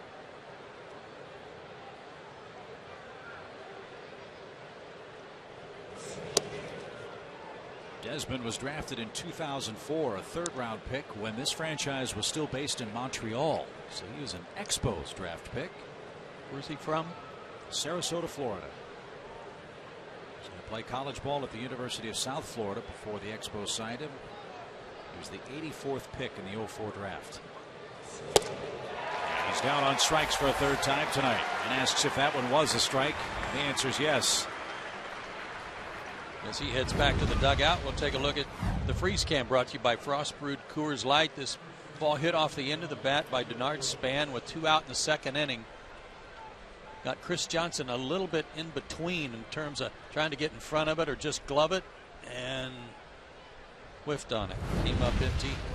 2 runs scored, and right now that's the difference in the game. It was originally ruled an error, changed to a double. So That added to Chris Medlin's earned runs tonight. 7 innings, 3 earned runs. But Chris did strike out 8 and walked 3. Needs the bullpen to shut him down and the offense to get going as Adam grounds to short. Anderton will have plenty of time to get the Nationals' first baseman, Adam LaRoche, 2 outs. Braves bullpen has been nothing shy of spectacular this year. Joe said it earlier, it's head and shoulders the best in baseball. They came in with a 1.99 bullpen ERA this evening. Yeah, and it's not just Craig Kimbrell, and it's not really even just Eric O'Flaherty, who's also been dynamite. It's everybody. Yeah, it's been everybody. It's not like you say. You tend to focus on the 3 on the back end because those are generally who's out there when you're winning games. Right. But it's these other guys too that when they've come in these situations to hold the score and whatever, they've been doing a great job as well. And remember, it's a bullpen without Johnny Venters. It's a bullpen without Christian Martinez. Both of them are sidelined. It's pretty spectacular right there. Especially the role to me that Luis Avilan has been placed in to try to fill the void of Johnny Venters. Just great work. Johnny's been playing catch around 60 feet. Says the elbow's feeling great. Yeah. I asked him about the day after he'd had his workout playing catch, and he said it felt just terrific. He was very encouraged. Johnny had that platelet-rich plasma injection, I believe is how it's described, in the elbow. So it's hopeful he'll be back for Atlanta. Christian Martinez had some discomfort. Is still another week or so away from beginning his throwing program for the Braves. In the meantime, those filling in have been outstanding. As Rendon looks inside at a 2-2 pitch. Now it's 3-2. I'm thinking about having one of those platelet-rich plasma injections. Yeah. Yeah. For your golf game? No, just all over. All over. Yeah. I don't think we have enough platelets outside to Rendon. Ball 4. That worries me too. So Rendon's had an impressive night at the plate. 2 singles, a run scored, and now a 2-out walk in the 8th. Here's Ramos.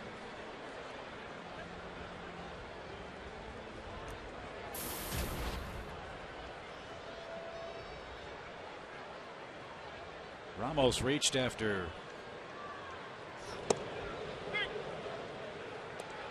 Dan Herron's sacrifice, and Span doubled home 2 in the 2nd inning. He's also fly to center and bounced out.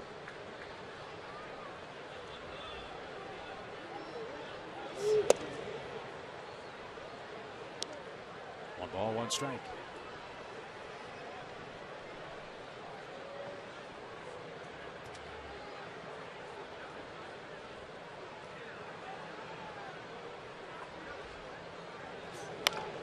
Off the end of the bat, funny spin, and it stayed fair, and Freddie Freeman right at the bag makes the unassisted put out. More good work by Corey Guerin. The 8, 9, and 1 spots are up for the Braves, who are down now by 2.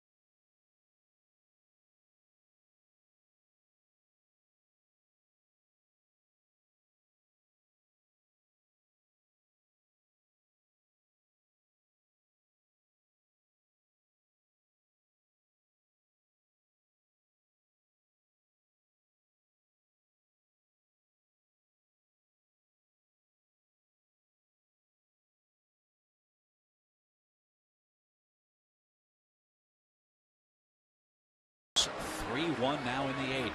Unfortunately, it looks a lot like last night's box score. Those two singles by Freeman and Gaddis came back to back with 2 out in the 4th.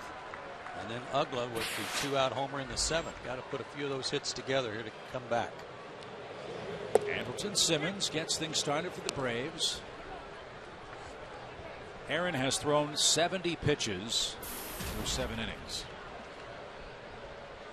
He's gotten Andrelton to ground out to third twice. Now gets a pop fly foul over the Braves dugout, and quickly 0-2. He walked Medlin with 2 out in the 3rd inning, but in a 3-2 count to Ugla that turned into a homer. But well, he hadn't even been behind in the count all night. No, that's what I said. I mean, I think it's a combination of the Braves hitters know he throws strikes. They're going up aggressive. He knows they're being aggressive, and it's that cat and mouse game of who can execute. And when he's been in the strike zone, he hasn't, you know, other than the Ugla home run, he hasn't been in the heart of the strike zone.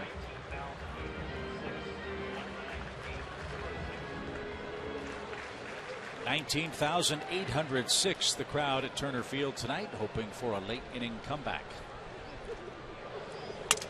Broken bat, left side of the infield. Desmond charges, gloves, guns, and got him by a quarter step. Andrelton thought he beat the Rapid first, but he's out number 1. Well, there's a little bit more of your appreciation factor right there.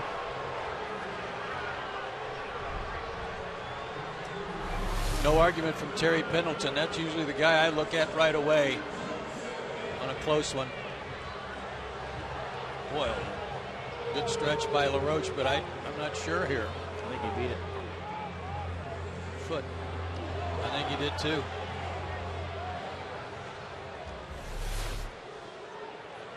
Bang bang call goes Washington's way. Reed Johnson grabs bat, pinch hits.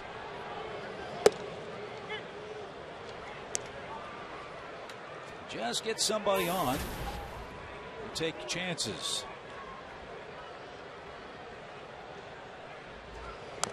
Reed looking for his first pinch hit of the year. He's 0 for 8 off the Braves bench.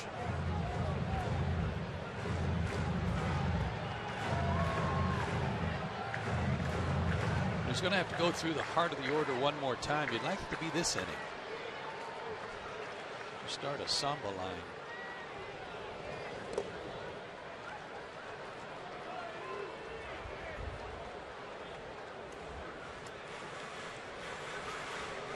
There is some activity for the first time tonight in their bullpen. Drew Storen begins to play catch. It's kind of like we talked last night. Please bring anybody in from out there. Braves beat up on Washington's bullpen up at Nationals Park. The last couple of weeks, though, that group collectively has been a whole lot more effective. So they're settling in too. Yeah, they have, and that wasn't so much a knock on their work as much as it is a compliment to the starting pitchers the last 2 nights. Yeah, Zimmerman last night, Aaron tonight. They've really picked up Gio Gonzalez and Steven Strasburg, whom were beaten by the Braves in the first 2 games here in Atlanta.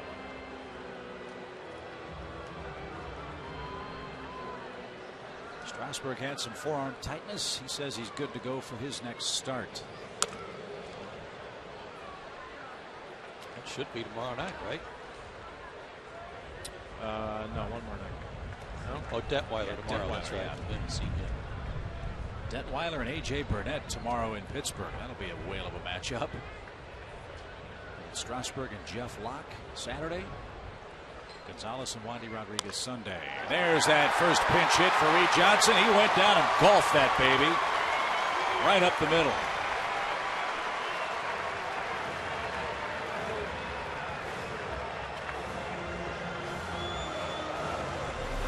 He fouled one off like this earlier up into the seats. That was not a strike.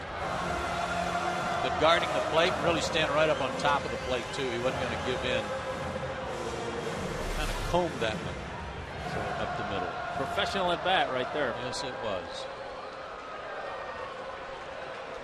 So maybe that conga line that Joe was calling for is underway. Here's Schaefer. Jordan's 0 for 3. I believe it was Samba. Maybe I need the platelets to help my hearing. 1 ball, no strikes. world of ballroom dancing, it's pretty similar. Chan taught me that.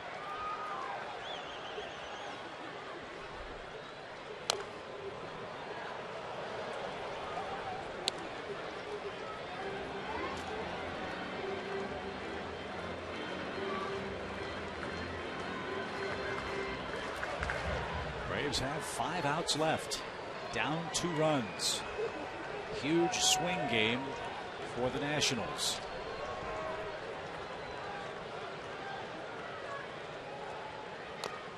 Schaefer tried to bunt, and that's rolled foul. 1 ball, 2 strikes. Tried to bunt last time, and Rendon made a fine play at third to get him at first. I don't like that there. I don't like trying that in that count, because if you're unsuccessful, now you're in the hole 1 and 2. If you're going to try to push a bunt or drag a bunt, do it on the first pitch, do it when you're ahead 1-0, even 2-0 if you want, but not when you're even in the count, moving the count to 2 strikes. Just fouled that ball off. I mean, by the slimmest of margins.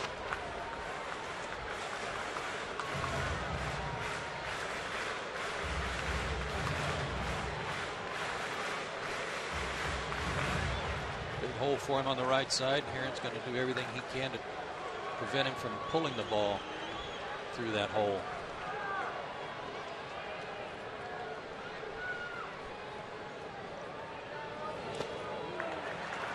That's a nice stop. 2 balls, 2 strikes.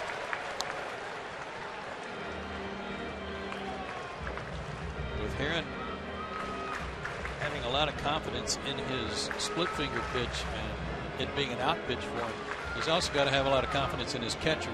And when he throws one like that, even if the hitter were to chase it, he knows his catcher can stop it. Good play.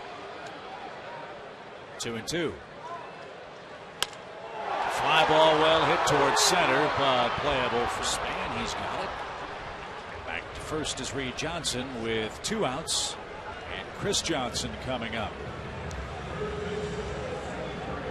Fans save big on your next Braves game with the Chevron Value Plan. For just $69, you'll get 4 tickets, 4 hot dogs, 4 Cokes, parking pass, game program, and a $10 Chevron promo card, a savings of over $50. Visit Braves.com/value today.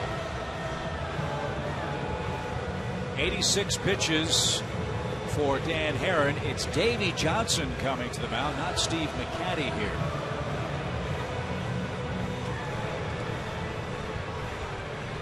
This spot due up first in the top of the 9th inning. Likely his last inning. Turn it over to Soriano in the bottom of the 9th if the lead holds up for the Nationals. He probably just wanted to hear for himself that Herron was all right to finish the inning. You know, Chris would love a redeemer, huh? Yeah, he would. He represents the tying run with 2 outs. And a strike at the knees. 0-1. Johnson not sure about that.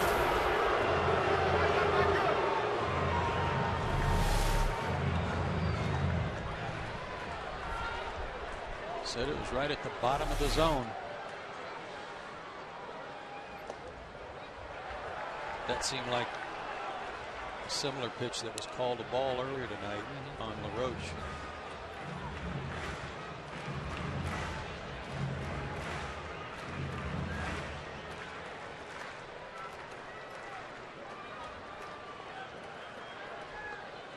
One ball, 1 strike.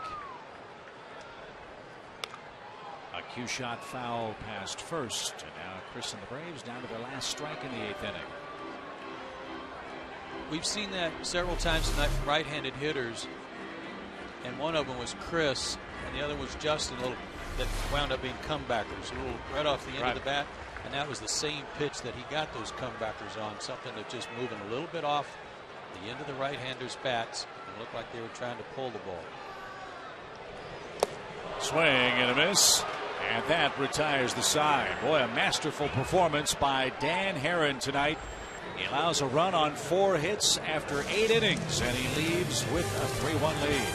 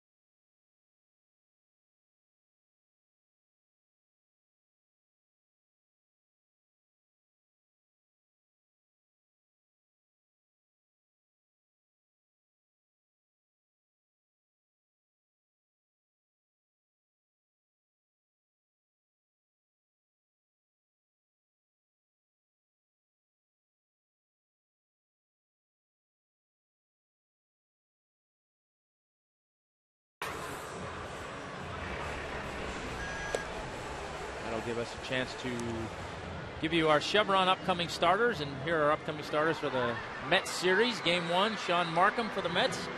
Lost in relief the other night in that marathon game down in Miami. And Mike Minor, as I think we've said about our last 2 pitchers anyway, coming off a tough start out in Detroit. Looking to bounce back from that and bounce back the way Medlin and Mahalam did, but hope they have a little bit better success. Mets are off tonight. They'll come into town 11-15 on the year. At the moment, 5.5 games behind the Braves in the East. So tonight is done for Dan Herron. 8 innings of 1-run baseball. Jordan Walden takes over on the mound for the Braves. He's the 3rd pitcher to work for Atlanta tonight. And Tracy, Span, and Lombardozzi up for the Nationals. Jordan Walden has been impressive. A, that he continues to throw strikes. He hasn't walked a batter. And B, this changeup that suddenly really become effective for him to left-handed hitters. Boy, stay hot with that. It's been great.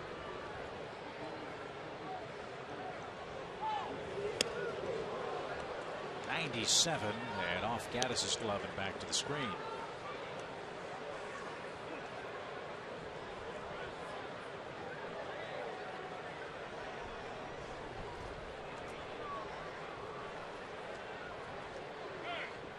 Tracy started the first 2 games of this series for the Nationals, played third base, has a couple of hits here in Atlanta, including an RBI.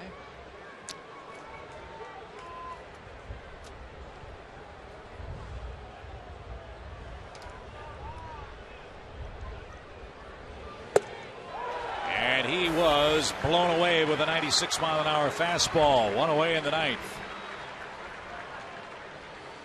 Back to our AT&T Uvers trivia question. Davey Johnson last night won his 1,300th game as a big league manager and is one of 2 active with 7 or more 90-win managerial seasons. Can you name the other?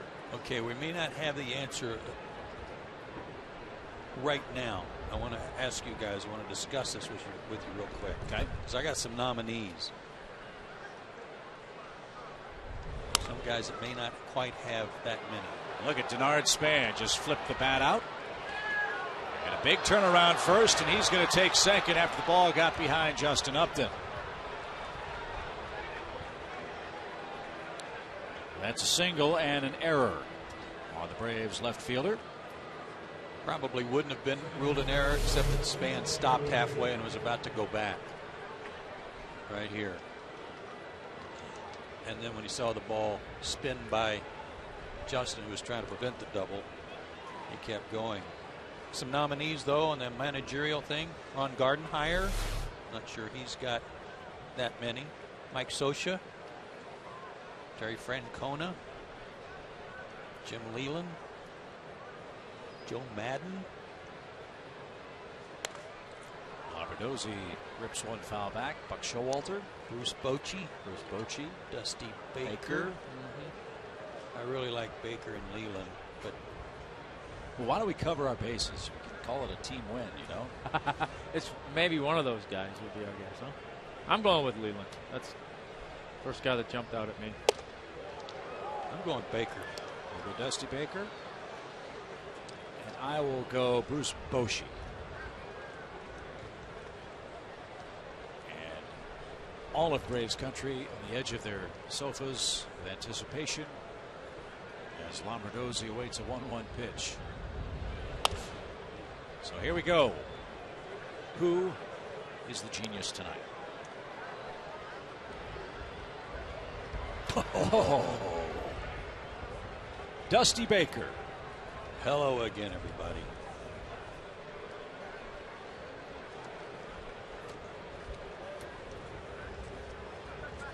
Manage the Giants, of course. As Lombardozzi's down on strikes. Gaddis will make the pick first. Great success with the Cubs, and now doing it again with the Cincinnati Reds.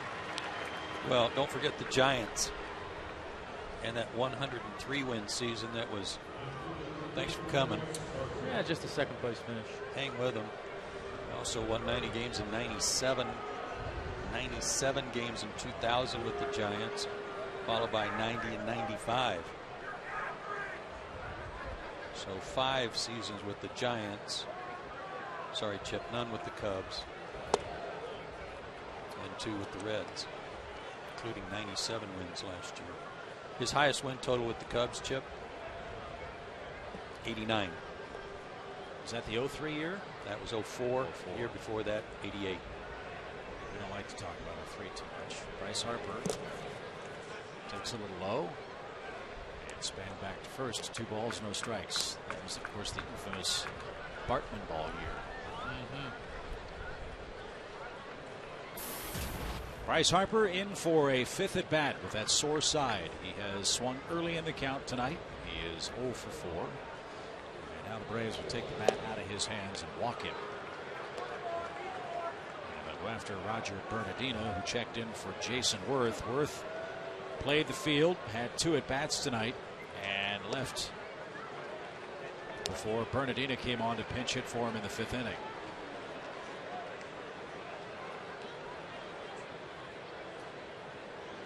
Two on, 2 out. Here's Bernardino. That is a huge run at second base. Especially with the heart of the order coming up for the Braves. Yeah, you want to stay in that bloop and a blast mode right now, but 3-run lead, a little bit steeper hill to climb. Breaking ball to Bernardino. Strike 1.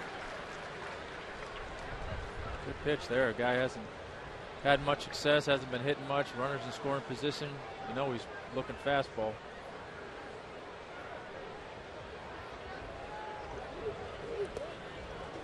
Nice play, Gaddis. 1 ball, 1 strike.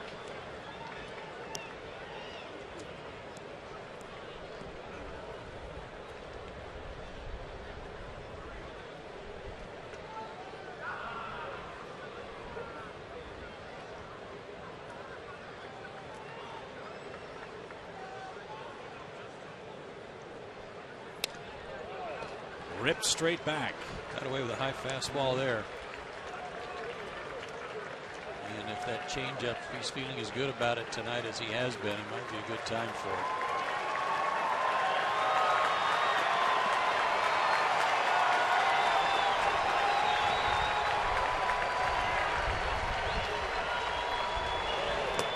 it. In the dirt. 2-2. Washington 3 for 10 tonight with runners in scoring position.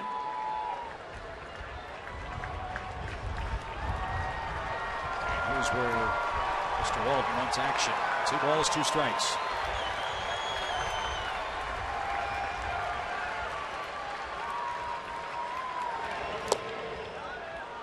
And he missed. Full count.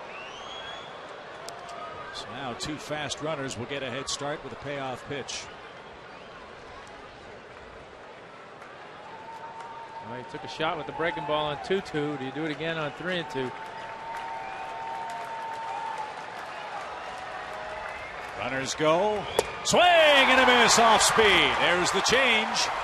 And Walden sparkles in the top of the 9th inning. Upton, Freeman, and Gaddis coming up for the Braves as we go to the bottom of the 9th.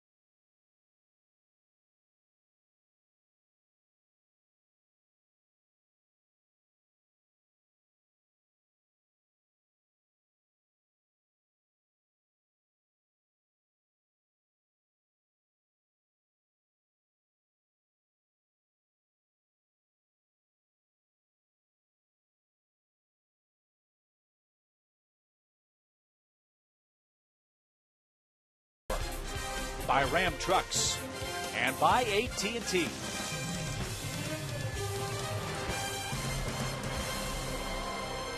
19,000 plus still with us in Atlanta. The Braves not dead yet.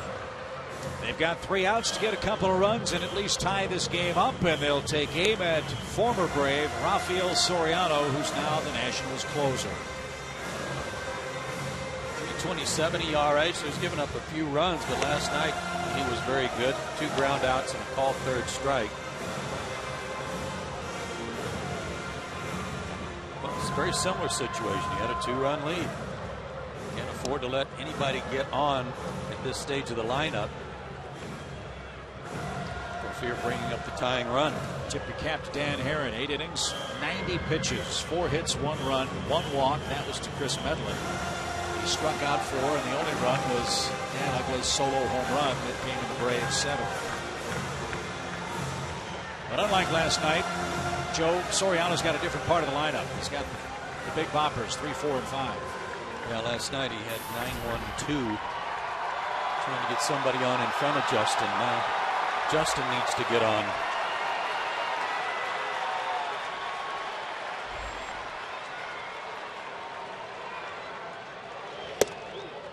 Outside, 1 ball, no strikes.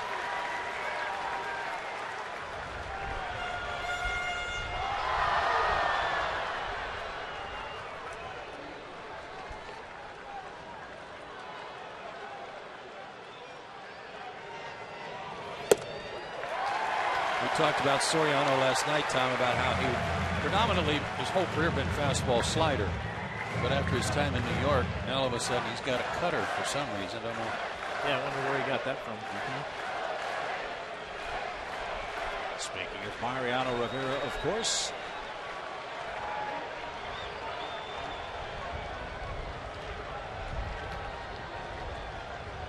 Bottom of the 9th inning, bottom of the 9 o'clock hour. Braves down 3-1. And that caught a corner. 2 balls and a strike. That's a good take. Looking for something to drive, and might have been a strike, but not something for Justin to go after. No, right-handed hitters right now, you're not looking to drive the ball the other way. Nope.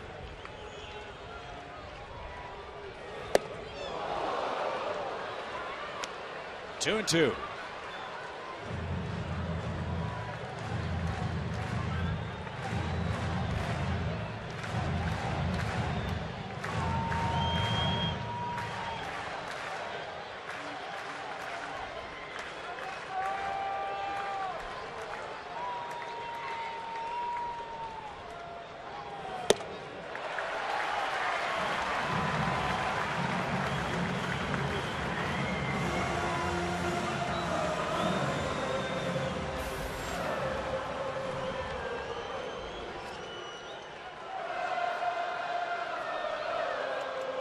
The pitch of decision for Justin Upton.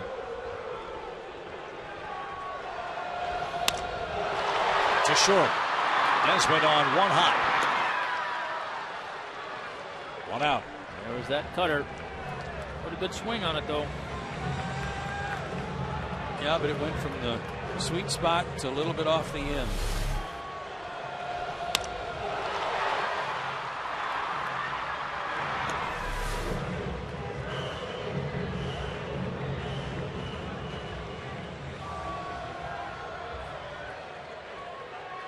Freddie Freeman has one of the Braves' 4 hits. That was a 2-out 4th inning single.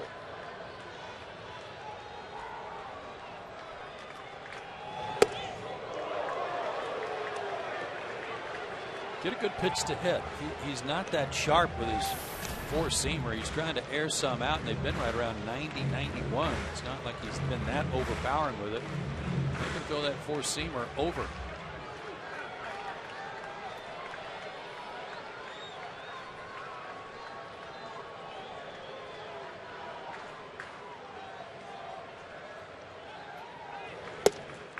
Didn't get the outside corner, ball 2. And Knight Upton the same way. It's one of those situations where Freddie, as much as he talks about how he doesn't look pitches or he just tries to get in the box and react, I think this is a situation where if you're not going to look for a pitch, you better at least look for a location. for a ball that you can drive and not get yourself out. Right. If he were the tying run, I'd say green light here. He's not. Braves need a base runner.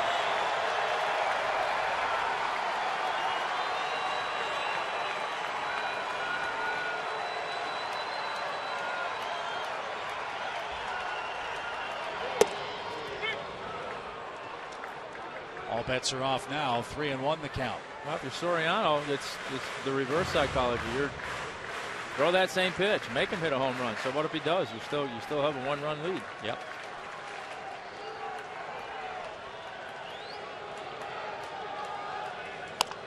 Bouncing ball up the middle. Lombardozzi to his right. Charges, fires, and gets Freeman for the second out.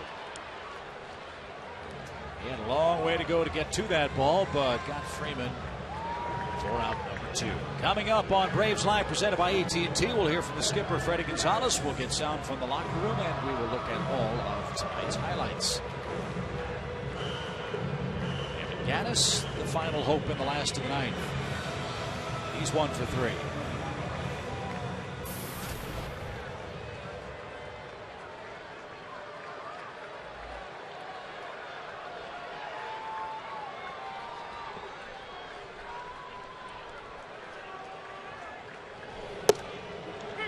Strike 1.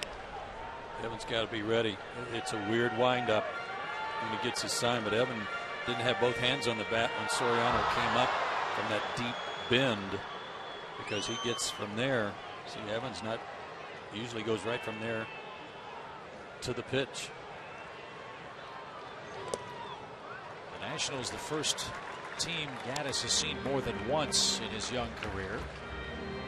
And we didn't see Soriano up in Washington, so this is on-the-job training for Gattis against the Nationals closer.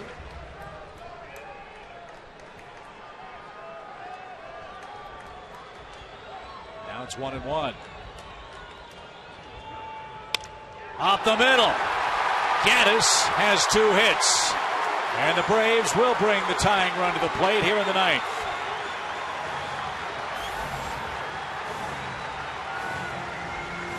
Waited nicely on that pitch.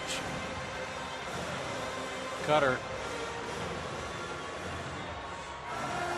Get it right back through the middle.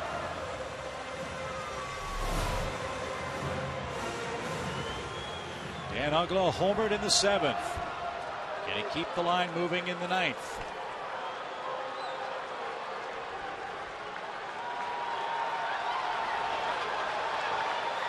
He's had great luck against Soriano. Dan's numbers amazing. 5 hits in 13 at-bats. 3 of those 5 hits homers.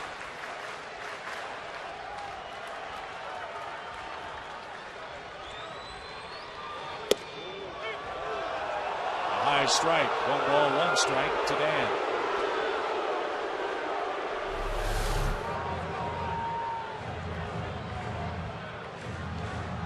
Borderline call, but he got it. Yeah, you know, again, good take by Uggla. That's not a pitch you're going to do much with. Right. Good cut. And Dan and the Braves down to the last strike. Can Dan do this here in the 9th? He went out and covered that what looked like a cutter. Moved away from it, but he went out around it.